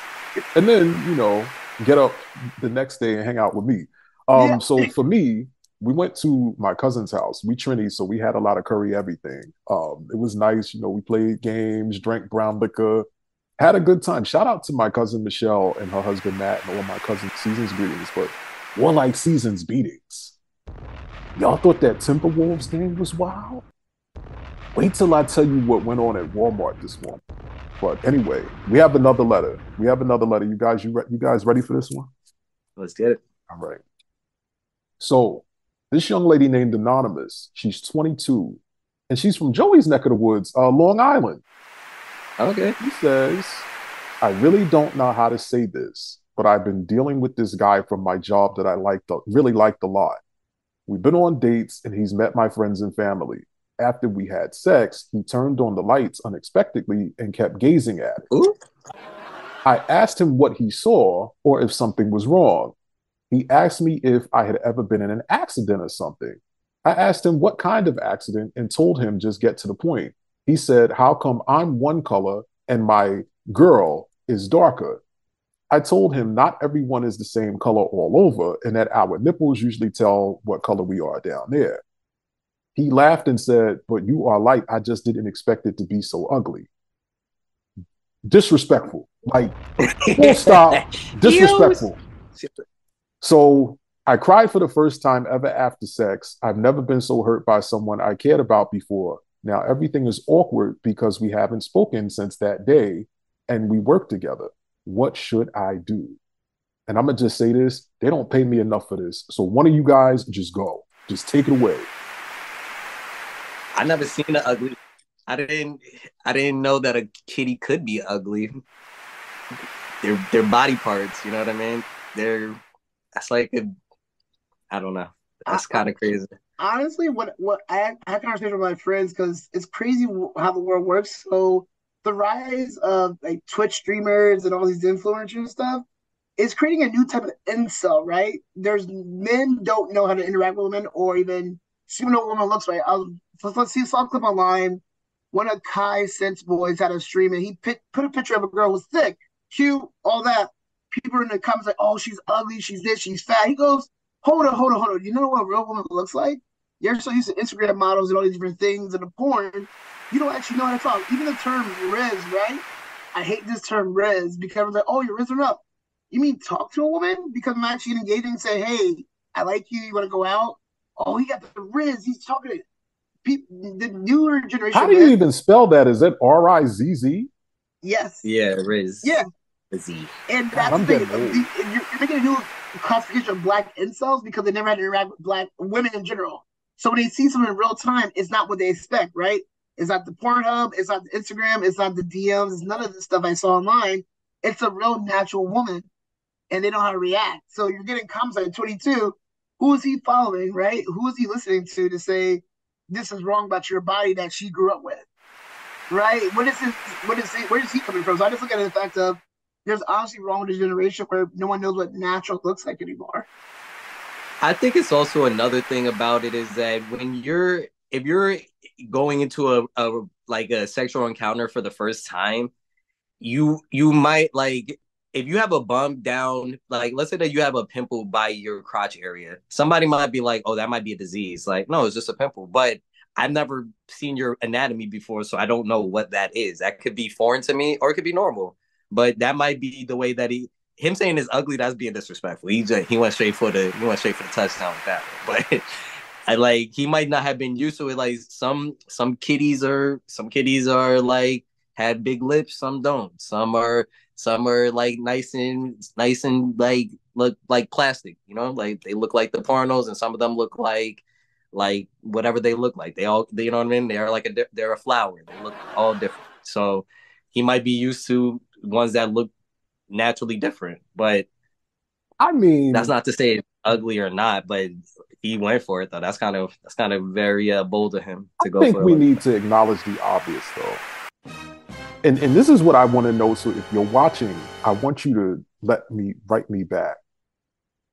Is she dealing with a non-black man? Because I'm not really seeing too many of us brothers calling something that we've just been up in ugly just because it's dark. And then again, I'm from a different era. Like I didn't partake in that misogynoir on early Twitter. But anyway, Anonymous, I'm sorry you had to deal with this. I think you need to move on. Let him find someone who's monochromatic or thin or has light eyes or a fatty or whatever physical attributes he deems pretty. And you're 22. as a much older man, I'm just going to tell you, you don't need to change yourself for anyone. If he doesn't love you for who you are, he doesn't love you. And you know what you do too, Anonymous? Find someone who can't stop looking at it. Because trust me, he's out there. And I just like, guys, I can't believe that in 2023, 2024, people are still weaponizing things about people that they can't change. I mean, like, this is why people cheat hard body.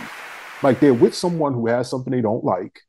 And instead of just breaking up, they go out and cheat with the person who has what they think they like. All the while, the issue is within themselves. Y'all got to ignore those narcissists, man. But anyway, Anonymous, write us back. Let us know if this guy you're messing with is black. And for fuck's sake, stop dating people at work. Speaking of cheaters, do you guys watch that show, Cheaters? Not since he got poked. Since they stabbed him. Nah, that was the last time. Yeah. Oh, Peter Guns is hosted. This shit is hilarious. Oh, it is? So listen. So the hosts, they instigate like crazy. And rest in peace to the guy, Clark Gable. But he put the battery in this one guy's back. He was like this IT guy. And he had like these big Coke bottle glasses, like 300 time magnification.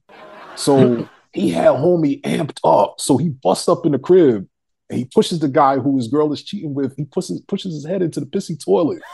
And then there's another episode. This is a Peter Guns episode. And it's this Wale looking guy. And he got this guy so fired up that they almost come to blows. Like Peter's in the phone, like he's showing him the tablet. He's showing him the video and he's like, yeah, he feeling all up on your girl and sliding her to D. And homie just loses it. Like he just like loses it. But what really gets me though with cheaters is how they stay lying on the phone. Like they don't even try. Because there's this one episode, an old girl was on her knees on some hookers at the point type shit.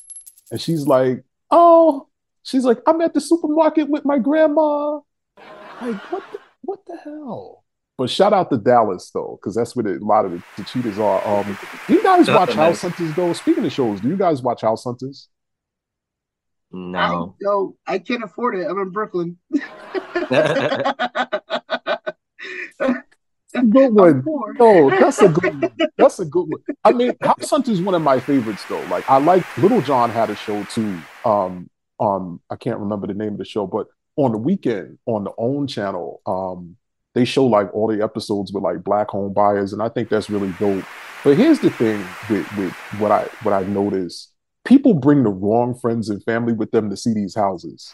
Like they end up projecting their insecurities onto them and onto their search. And another thing I noticed, like people like be so adamant about getting fixer-uppers. Like there was this homeless couple, and they picked the fixer-upper instead of picking the house that was just like move-in ready, that was maybe like 10 grand more.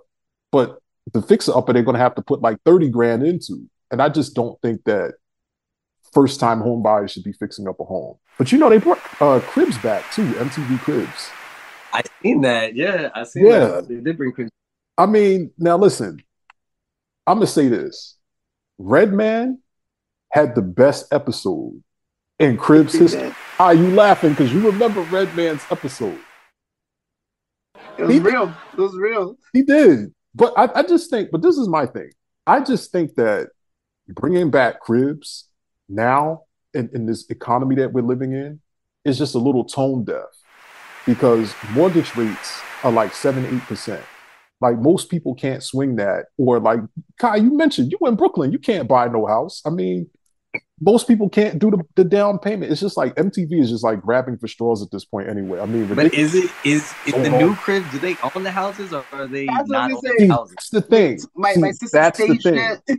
That's the thing. I don't think that they, knowing how celebrities operate, I don't think that they do actually own these homes. I think that they may be just like rented, or they may be Airbnbs that they're staying at or some shit. But anyway, MTV, I got a show idea for you. So holla at your boy. But I'm going to tell you guys this. Somebody DM'd me and they asked me, did I want to be on this reality show? And like, it was legit. Like it was a scout. They were like, you fit the criteria, the demographic we're seeking. DM us back if you be, considered, you want to be considered for casting. And I'm like, nah, man, I'm not going to be imping and simping on some damn Fuckboy Island 2.0. So, anyway, it's not Zeus Network. Yeah, like I'm not doing that stupid shit. Come on. Nah, what's funny? So during the pandemic, I made it to the final round of Love Is Blind season 2. And I was all about it. Like, I want to show love for, being a plus size male, all this other stuff. But then thinking through it, right, I had to realize, yes, maybe I can find the love of my life, and this would be perfect. This is my story. But can I deal with the backlash, right? Not everyone's going to love me, right? How are they going to edit me? And can I be like, chilling at home, also I see the comments like, fuck that man. Like, just a random person. Can my ego handle that?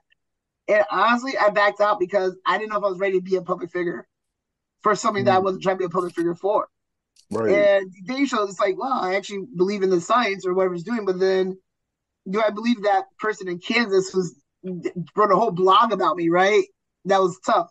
So I backed away from it because I couldn't handle the fact of my life's a public figure. The more I go to work. Oh, you're the Love Is Blind guy. No way. Like, no, like, you know too much about me, and I don't want you to know that. And I just couldn't handle the public figure. And I think that's the big thing with fame or anything is like, no matter how big or small, am I okay with random people commenting on my life the way they want to? Right. Man. Khai, what are you doing for the holidays? What are you doing for Christmas and New Year's? Christmas right now, it's a double dip between spending time with some friends in DC, family, and New Year's. I'm trying to be out somewhere in the tux, just out and about, just living up. I'm trying to get, a Black Great Gatsby. Nice. I feel you. Listen. You find the place. You invite your boys. All right. Hey, let's do Joey, it. what are you doing? What are you doing for Christmas and New Year's? If we do family stuff, then I end up going just staying more local, and then I'll probably be in Pennsylvania. You can find me at your local King of Prussia Mall. Probably.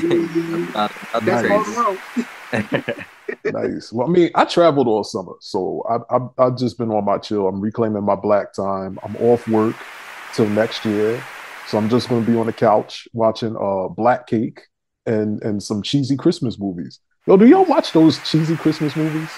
Joey, I know Brittany has you watching those movies. Yeah, you got to watch A Christmas Story. A Christmas Story has to happen at least one time every Christmas. Yeah. You got to shoot your eye out every Christmas, you gotta do the black versions was on BET. But honestly, my new favorite genre is the hood movies on Amazon Prime, where it's someone from Detroit, $20K budget. You see the boom mic in it, but it's always about plug love or something like that. And you're just like, I want to turn away, but this is fire. It's the Tubi movies, wow. Yeah. I was about to say that the Tubi movies, those are kind of crazy. They're really good though. Like some of them are really good. Like the plot lines are they remind me of African movies. Mm-hmm, they are Hollywood and the Ghanaian movies. Yeah, that's what they remind me of. I mean, I watched the holiday movies, but they start to be predictable after a while because it's like he or she has a big important job, comes home for the holidays, links up with the guy or the girl they liked in high school, can't stand each other, love each other, fight, get engaged, end scene. But now I can share this with you guys. Something dawned on me the other day, and this isn't even with the Christmas movies. Like, don't those regular Lifetime movies look like black porns?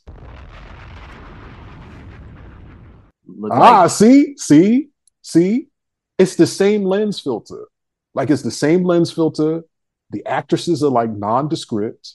The music be the same. I was watching one the other night with the crazy psycho yoga instructor, and there was the scene where they had the threesome, and I'm like, yo, it's giving blacked. IYKYK. Speaking of porn, have you guys seen the AI porn that people are generating now?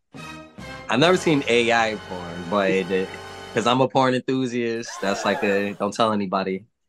Oh, Joey, they know now. Joey, they knew when you came on the camera. They knew. that I'm into the occult life. Yeah, I'm into Mhm. They everything knew that's about bad in Khai life. too. I'm cool with it. So they have anime porn. I'm into anime, so they have that too. So I guess that's like AI porn also.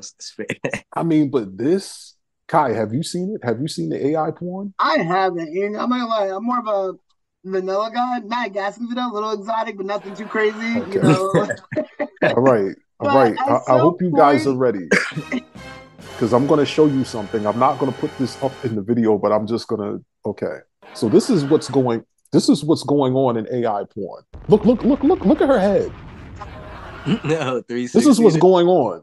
And then they got. I mean, this is. See, this isn't for me because this shit is real That uncanny looks more valley. like 3D porn. They have 3D porn that's like that. Like it's It's like but it's nuts though. Like, why is her head like completely swiveled around like on some exorcist shit? yeah.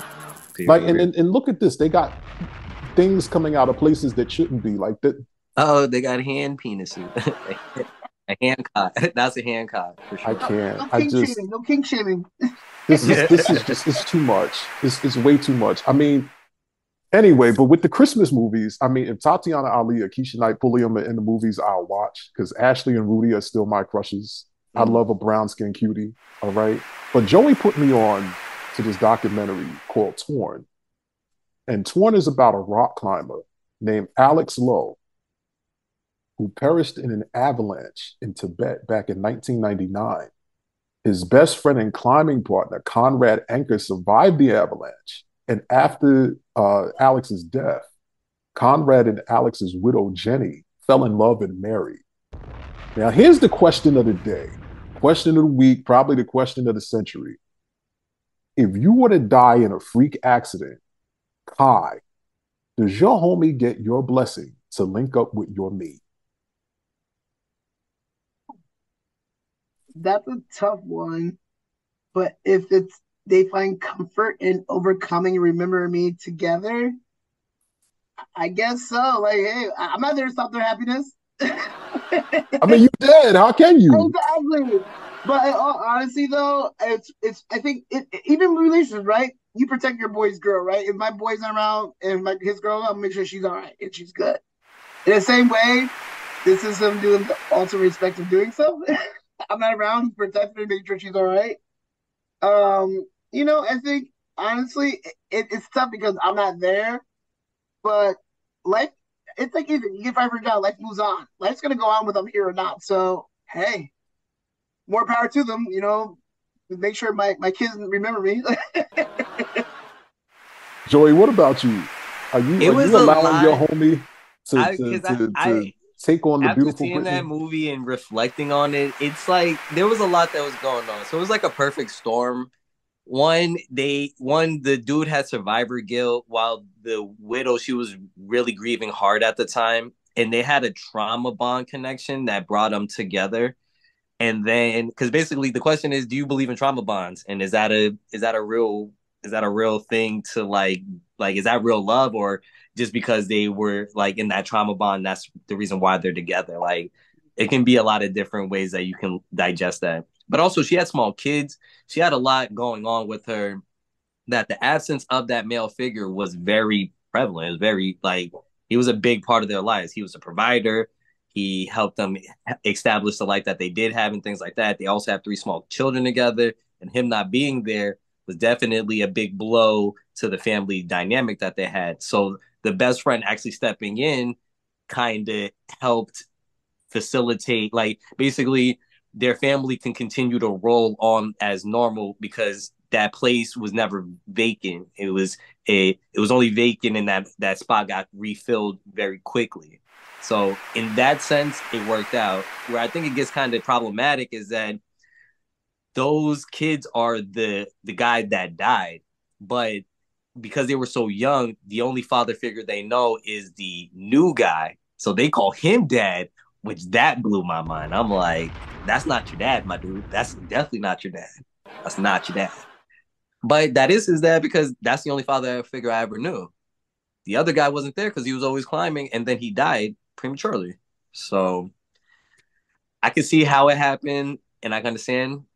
And I just think it was a lot of different circumstances that came together at the same time to make it be like that. But it's still a very crazy story for sure. So I mean, would you be cool with your homie getting with your lady after you're dead? And also, I'm dead. Do what you can Yeah. do whatever you want You're when I'm not dead. gonna come back from the dead and shake and No, rattle chains. I mean, they also because if you after towards the end of the movie, they gave him his respect. They didn't like spit on yes, his grave. Like they yes, they once they did. found out they could find his body because he was lost to the mountain, and then they Yeah. end up finding his body, and they basically had a whole goodbye ritual for him, like as his last as a last peace offering type of thing. And I think that's where it is.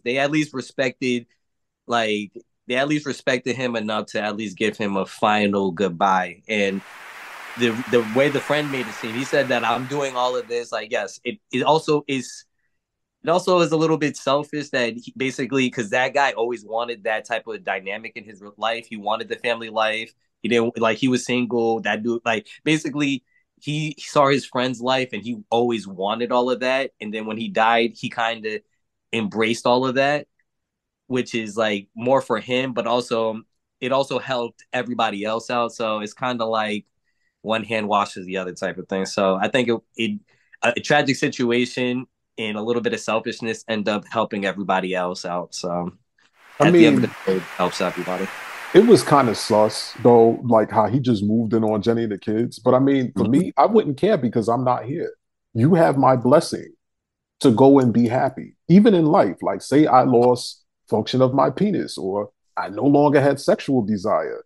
Go find someone that you can be fulfilled with on some Hulk Hogan and Bubba type time. But Torn is a tearjerker, and Joey, I know the cancer crab in you had you boiling like a baby. No, I just thought it was at first when they were talking about it because I thought because they do look similar. Also, Yes, I thought yes, he was the dad at first. yeah. He was The like, kids look more like him than they did their father. yes, that's why Yeah. I was like, is I didn't think he died until they said, well, when did you and mom really start to get together? And I'm saying, what? That's not the husband? Like, no, that's the best friend. Like, oh, now I got set back. I was like, okay, now we're cooking bacon. Now we're cooking I for sure. mean, me personally, I'm not exploring like that. I'm good. The most I'm doing is Prospect Park on a Saturday night, and I damn near died doing that. Mm-hmm. But the lesson is to not ignore your instinct. Like Alex ignored his instinct to He go said out he and didn't want to find. go that time too. Right. And then him and David and Conrad ignored their instincts. They went out, instead of staying at camp. But, Mm-hmm. Torn reminded me, Joey, of this other movie I saw as a kid called Alive. It was about the rugby team and their plane crashed in the Andes. They ran out of food and they had to eat their friend who had died to survive. And there Mm-hmm. used to be a commercial for Andy's Mints, and they were mimicking that shit. Like it was horrible. Like they were showing food, and the guy starts popping Andy's, and then it was pretty bad. But then 127 Hours, that was another movie it reminded me of with James Franco. We had to cut his arm off. Mm-hmm. Um, yeah, Because he he was got in his. the ice sheet. Yeah, Uh-huh. yeah. Uh-huh. I mean, listen, sometimes you just got to cut things to free yourself or save your show. I Mm-hmm. guess I needed to go with my instincts as well. You know. But Mm-hmm. thanks for the recommendation, Joey. And guys, check out Torn. It's on Hulu. You know what else is a tearjerker though? The Whale. Did you guys see The Whale with Brendan With Fraser? Brendan Fraser? No, Yeah, I heard of it that though. man. I mean, aside from it being shot so well, and Brendan Fraser definitely deserved that Oscar, there was this binge eating scene.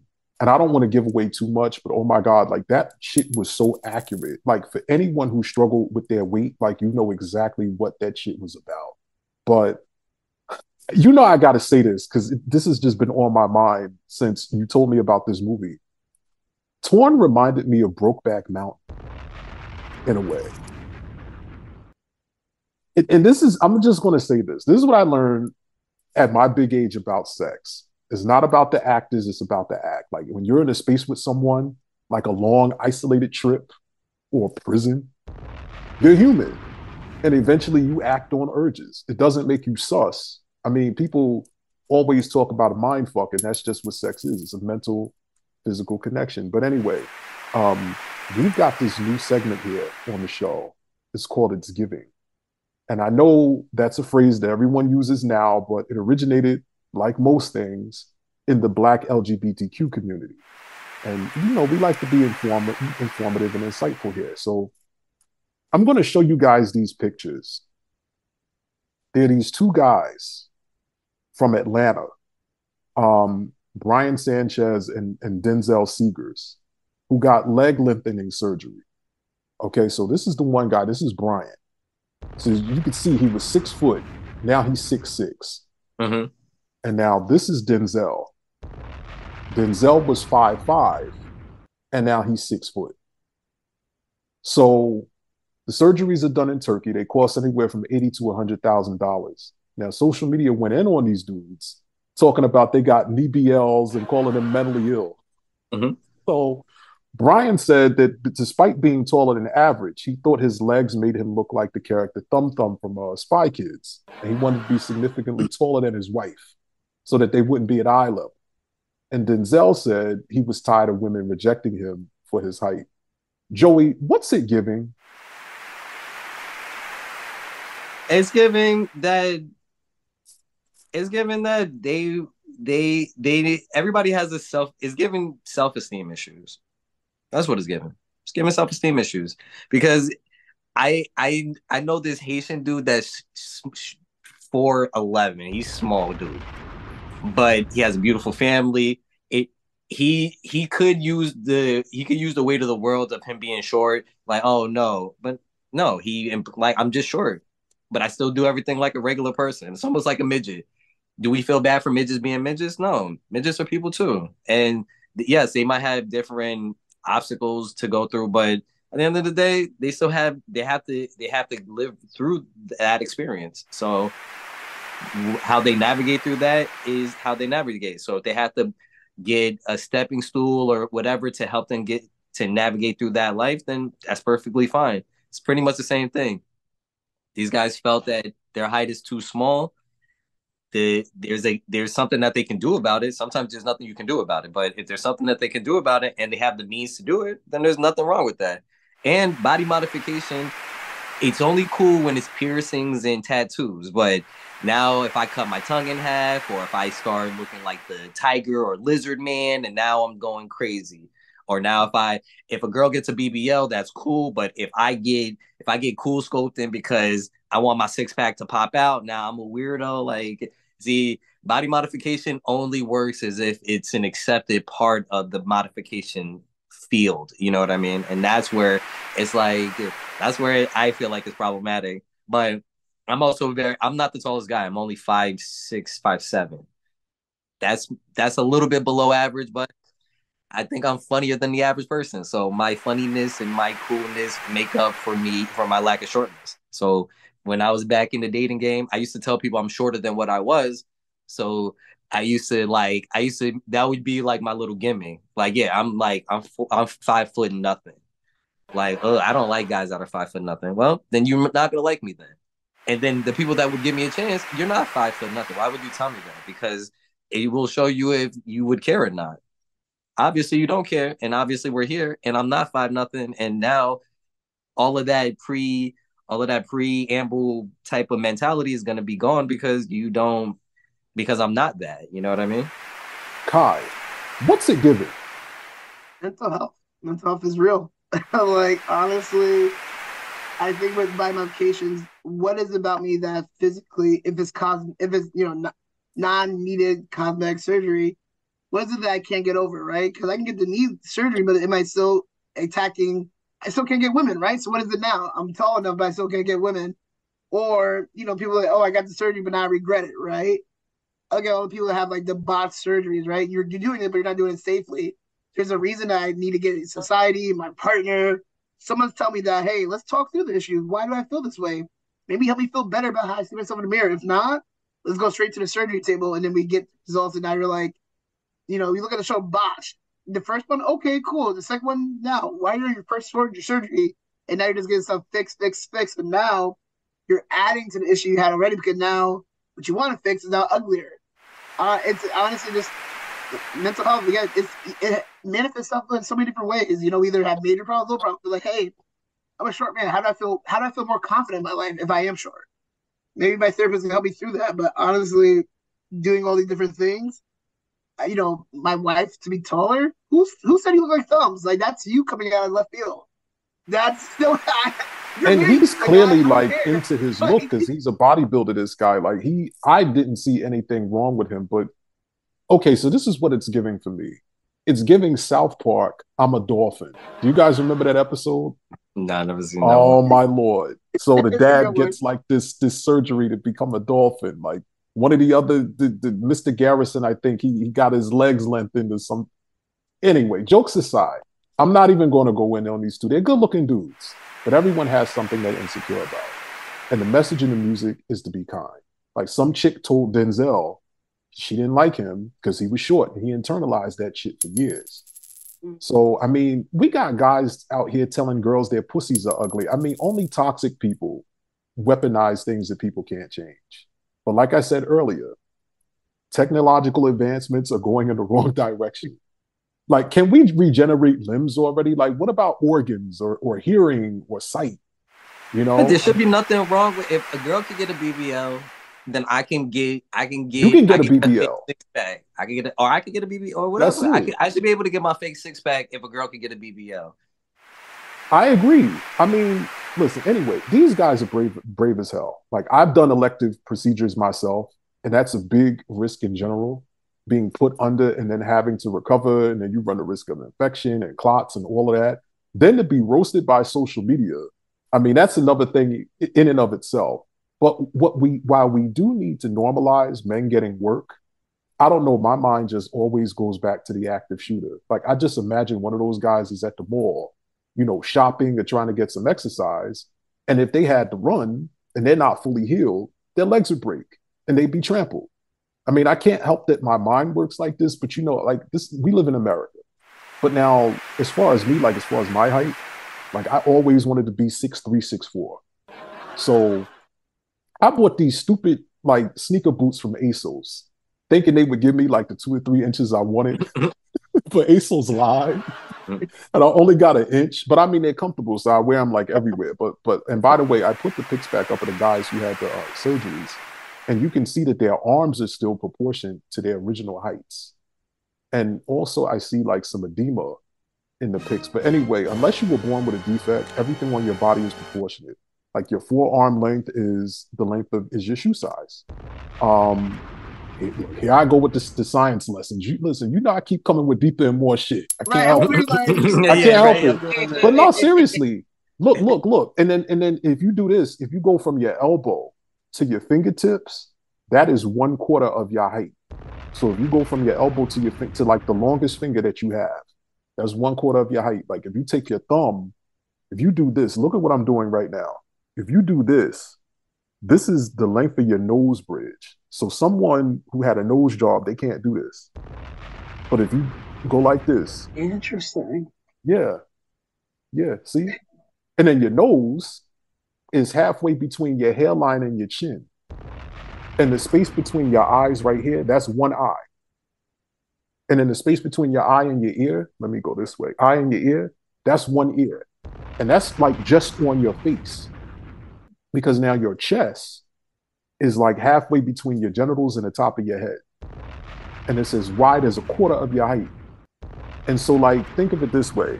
If a standard door, right, is 80 inches, or that's 6'6", then a 6-foot person's head is going to come to like the top of the inner square. And I hope you app daters are paying attention for when the folks lie about how tall they are. But I mean, I haven't even gotten to like scapular positioning and shoulder to crotch length, crotch to heel. Like, listen, I'll be dropping signs like I'm gonna need you to put this on a PowerPoint slide for me, like just. Yo, I'm telling you, like somebody's got to drop facts on these platforms. I mean, listen, SAG-AFTRA is off strike for Hollywood still using AI. ASOS is out here lying. Radio Cats is catching RICO charges. DC niggas is trying to carjack Secret Service. Horses is getting loose on the planes. ShopRite got their seafood department up escorting customers with crab legs up to the registers. Nah. The world is going to hell in a handbasket. But I mean, listen, at least they got turkey legs. Yeah, let's go. Well, wait, did you get it? At least they got turkey legs. They went to Turkey to get the leg. Okay. Well, by the way, shout out to the guy Denzel. He's a Navy vet. Yo, man, I got to take a nap after this. Like, I was up early this morning, Black Friday shopping. Yo, they jumped the cashier this morning. So listen, this is how it went down. This is how it went down. I'm like 3 spots back in the line with my cart. And these 5 girls just roll up and they on the cashier and they just start punching her in the head. So at first I'm thinking it's like, you know, like a neighborhood beef or some shit. You know, because this happened at Club Walmart. And Joey, you know, this is the Walmart everybody and their mom goes to. You in Philly, you know which one I'm talking about. So I'm in line and these sisters is just mollywopping her. And before you all get started, why didn't you break them up? Like, I don't. Nah. You don't break people. I don't jump in beef. But I did call 911. I did call 911. So they're just rolling on her. And she's not even really like fighting back. Like she just had her hands up, like trying to protect her face. And so the girls got like a bunch of windmills in and you know, then they bounced. But wait, why did one of the girls, when she was running out, she just grabbed like a handful of plastic bags. Like she damn near broke the bag holder, like trying to steal the bags. And I guess her instinct was like, let me steal something before I get out of here because I ain't never coming back. So we're all just in shock. So the lady in front of me, she had like this little flip phone out trying to record. And I'm like, you're not getting no 4K. Nah, on that phone. So then this other lady, she comes up and I think she was like a manager or something. And she like waddled over and gave her like a bottle of water. And I'm like, that's not going to help us. She just got an ass beat. Like, that's not going to do shit. So listen. So this is the crazy shit. How about 911 had me on hold? And when the dispatcher finally picked up, she's like, oh, we got that call already. And then she banged on me. Mm-hmm. Like just real fucking nasty and surly. And I really hope the city council really does do something about that. But anyway, so I'm in line and I see my frat brother. I'm like, oh shit, Khai. I didn't know you worked here. He come over like, Cris, what you doing down here? And so I'm telling him what happened. And he works there in loss prevention. And so he said that earlier, one of the girls who came there, to fight the girl, she was in line checking out. And she felt like the cashier had an attitude with her. So they exchanged words or whatever. And then, you know, the girl said, oh, I'm coming back with my friends or my cousins or whatever. And the cashier said, do it. And she just went on about her day. So he said the manager did ask her, did she want to finish her shift, you know, at another store? And she said, I ain't on no punk shit. And so she stayed. And I mean, at least they offered, because some stores would have just let their staff get washed. And I mean, I always say those who leave are those who win. But anyway, I was like, you know, the girl stole some bags and he gonna say, nah, they stole her. And I'm like, shout out to my frat brother. I'm not going to put your name out there, but you a nut five. It's crazy because I usually don't like going out when I know it's going to be crowded, like especially with, like I said, with these mass shootings and everything. Like I'm on high alert. But the moral of the story is stop thinking it's punk ass to get out of Dodge. Protect yourselves. Those who leave are those who win. And yo, he said they would have escorted her to the other store if she wanted to go. And also, I'm going to lean in on this one. If you're a black cashier, speak to other black people when we get in your line. Don't just be pleasant with the white folks. Be pleasant with us too. Like, don't get Keith Lead at work, even though that's probably not the worst thing that could happen. Like, the worst thing is getting jumped at your job by 6 crack baby hood rats who ain't got nothing to lose. But I didn't even buy anything, honestly, that I couldn't have waited until Cyber Monday for. I'm like, man, I got to get home. I got to get out of here. I got to do the show. But the other thing is, too, I could have gone to self-checkout. And I don't know if you guys have noticed, but they have these scanners now. They look like phones. And what they're doing on those phones is they're watching everything you buy and scan, and they check your total. And like, let's say somebody shoplifts, all of those phones jam up. And then they got to go to everyone's station. And it's just a whole fiasco. And I'd rather just honestly just have somebody else bag up my stuff and scan it so I can get out of there. And one more thing. FYI, Black Friday is not tied to slavery. Stop believing everything you read on Facebook and the IG gossip sites. Like, you got to do your research, like, seriously. But I saw this meme on Black Friday, and it said, dear Black Friday, we all have flat screens. Put those groceries on sale. Yeah, for sure. Like, facts. I mean, bro, milk is $7. Like, I'm straight about to just be vegan. Have you seen the price of oxtail? Yo, all right, Joey, this is for you. There's a spot in Philly that my homegirl told me about. They sell an oxtail cheesesteak. Mm. The shit is $35 though. No, no. And here's But the it's other because thing. the oxtail being the 35. I could see why it's $35. It But here's might. the deal. It's not full of oxtail. It's a cheesesteak that they put a little bit of oxtail on top of. It's Okay. not like you get full oxtail on the cheesesteak. Mm-hmm. $35. Yeah, I'm good. Shout out to my homegirl who told me about that. Let me know how that steak was because you want that's all you, man. But anyway, before we go, I'd be remiss if I did not acknowledge that 2023 marks the 50th anniversary of hip hop. Now, the Chris David show was on break during the summer while all the festivities were underway. But I wanted to ask you guys, what are some of your favorite hip hop records? My brother raised me on Nas. Like, that was his favorite guy. Like, we were anti Jay-Z and stuff like that. Of course, we respect Jay-Z work and stuff like that. But I grew up on a lot of like New York hip hop and things like that. And what's funny about that is that like some of the stuff that like comes to my mind isn't like some of the most mainstream stuff. Like, I like some old 50 Cent. 50 Cent, that some of that stuff still rocks. You know what I mean? So I like you're just talking about like some like older stuff, like it like Nas has like newer stuff. He has like Magic 1, 2, and 3. Those albums are all fire. He had the King's Disease 1, 2, and 3. Like, he's been putting out good quality music, and also, and these are like more recently. These aren't like super old. These aren't like this is not like Stillmatic, Illmatic, hip hop is dead, like old stuff. This is like more like recent stuff. So that's always good. I bang with Drake. That him and Sexy Red, that hands on your knee shit, that shit good. That's a club Yeah. banger.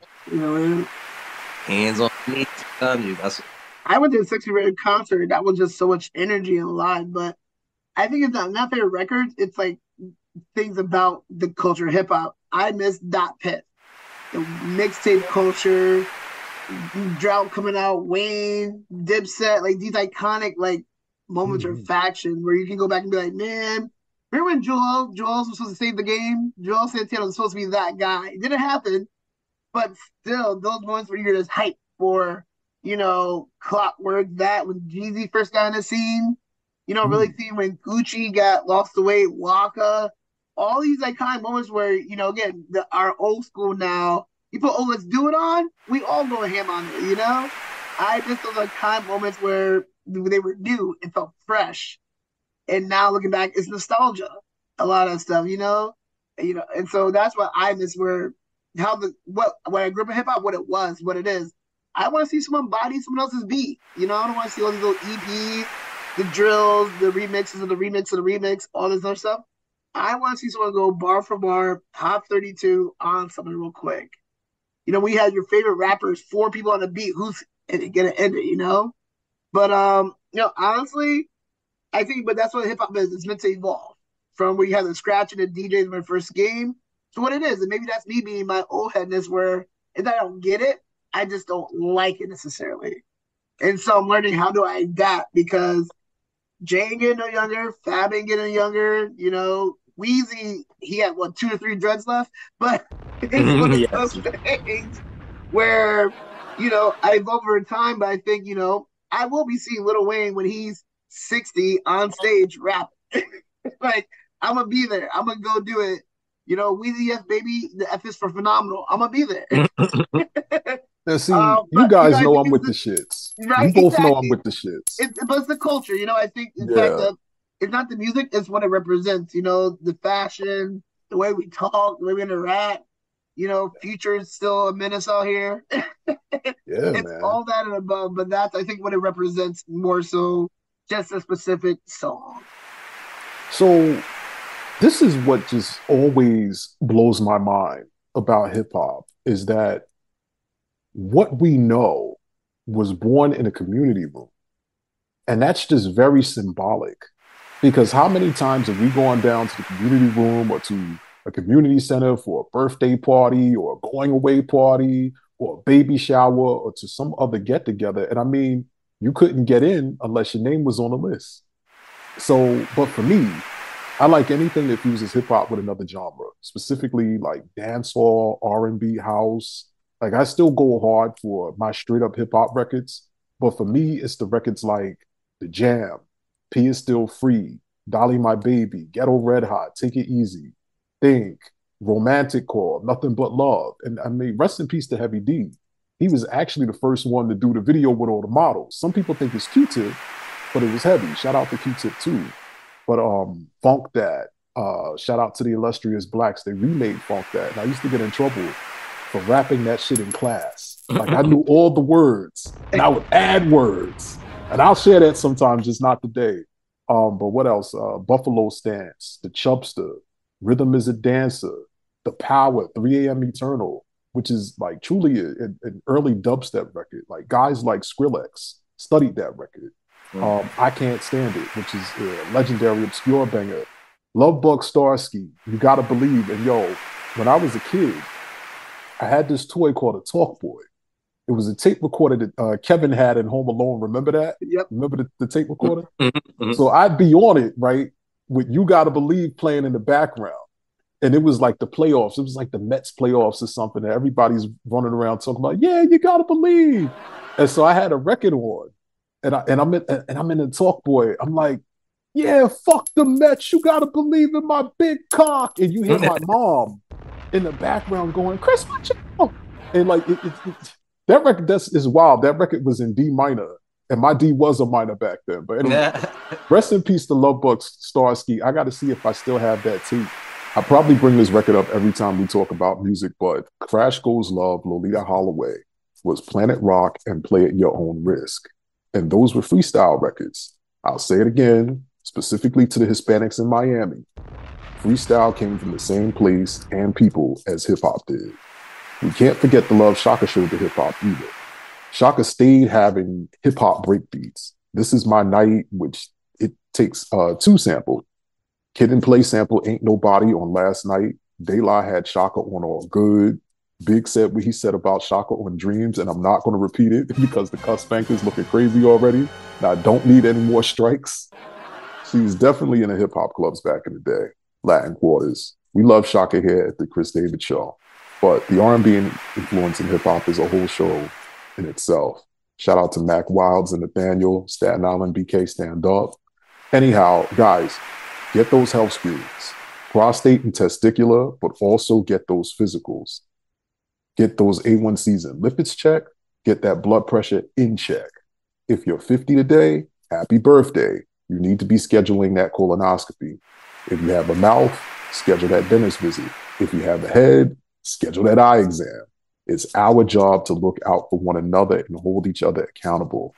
Also, next Friday, December 1st, is World AIDS Day.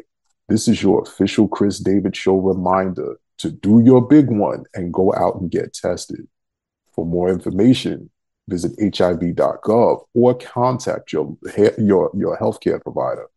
If you don't have anything to be ashamed of and there are people here to support you, like Domo Jones says, wrap it up. I need to make a retraction, though, from our episode with friend to the show, Chandra Smith, Ms. Wheelchair America 2024. We mentioned that Chandra was the first Black Ms. Wheelchair America in the organization's 50-year history. That statement was not true. Dr. Gaynell Colburn of Baltimore, Maryland, became the first Black woman to win the title of Ms. Wheelchair America in 1984. 10 years prior to winning the title, Dr. Colburn became paraplegic after she was hit by a drunk driver in an auto accident at 16. Dr. Colburn, Ms. Wheelchair America 1985, has a PhD and an MD certification in health science and pediatric wellness. She is also an accomplished percussionist and vocalist, Essence Award winner, teacher, and motivational speaker. On behalf of the Chris David Show, Dr. Gaynell Colburn, we celebrate you.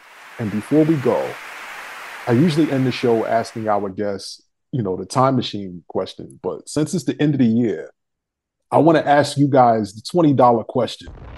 What did you learn about yourself in 2023? It's funny. You see the meme where people are like, God, I'm not your toughest soldier. I'm done fighting battles. But I'll say resiliency. You know, we all have our personal battles, things happen, but honestly, when the going gets tough, you just keep going. And knowing that diversity, power through, but also just saying pace and grace.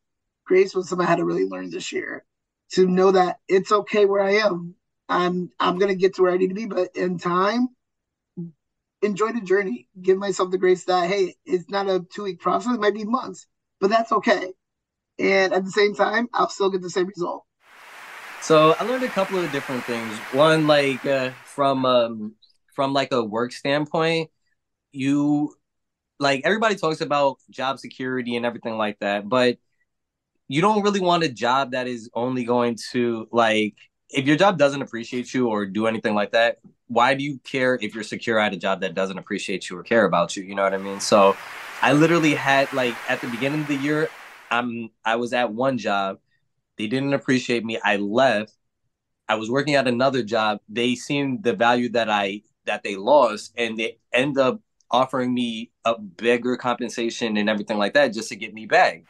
And that's when I really like looked at it and like you're way more qualified and you're way more like than you think. Like I just thought that I'm just a regular guy, your average guy. I'm just as replaceable as anybody else. But just because you're replaceable doesn't mean that you lack value. You know what I mean? Anybody can do a job, but not everybody is going to be able to do the job with the certain soft skills that I have. You know what I mean? I know how to talk to people. I know how to interact with people, connect with people. Those are soft skills that not everybody has. Somebody can be just as technical as I am, but not everybody will have that type of skills. Also, another thing is that I am a party animal. My thing is that I can't just take one shot and just be chill about it. I'm gonna have to drink half the bottle with you so that I want to feel something. What I learned is that because I'm hot and cold, either you have to be if it's gonna be like that, then you have to follow it through. If I'm gonna be responsible and like be focused and things like that, then I can't have partying on my mind. Or vice versa. If I'm gonna party, then make sure that partying is like you're gonna just party and then know when to let the party stop because party has to end at some point. You have to get back to reality and stuff like that. It's all good to have a good time, but too much of anything is always a bad thing. So one thing I learned is that like yeah, I like to drink. I used to drink every day. Like now it's more of a special occasion type of thing. Like you'll see how your body will feel better and like your weight and everything like that because people love to drink and I love to drink too. I'm not shaming nobody. Like if you want to drink every day, that's fine. I drank two tall boys and a couple of shots a day for months. Like and was that the best thing? Probably not. Am I sharper now that I'm not drinking as much? Yes, I'm a lot more focused. I'm a lot sharper. I'm a lot more like there mentally. So if you feel that you're going through something a little bit like mental, you don't know why you're in a funk, you don't know what is really going on with you, just take a break from the drinking a little bit. Take a day or two. Maybe once you stop drinking a little bit, then you'll see maybe where you can maybe it's not the drinking. Maybe it might be like, oh, me drinking on top of me being sad is the reason why I'm really depressed right now. You know what I mean? But why are you sad? I'm sad because I have no friends right now. My relationship is not going the right way. My job life is really stressing me out. You know what I mean? Then you're adding drinking or drugs or anything else on top of that. And now you have a whole mixture of different emotions why you don't know why you are where you're at. And then some people lose themselves. Like I lost myself. Like, how did you lose yourself? Like you are always the same person that you always been. So how did you like where how can't you find your grounding point? How can't you go back there?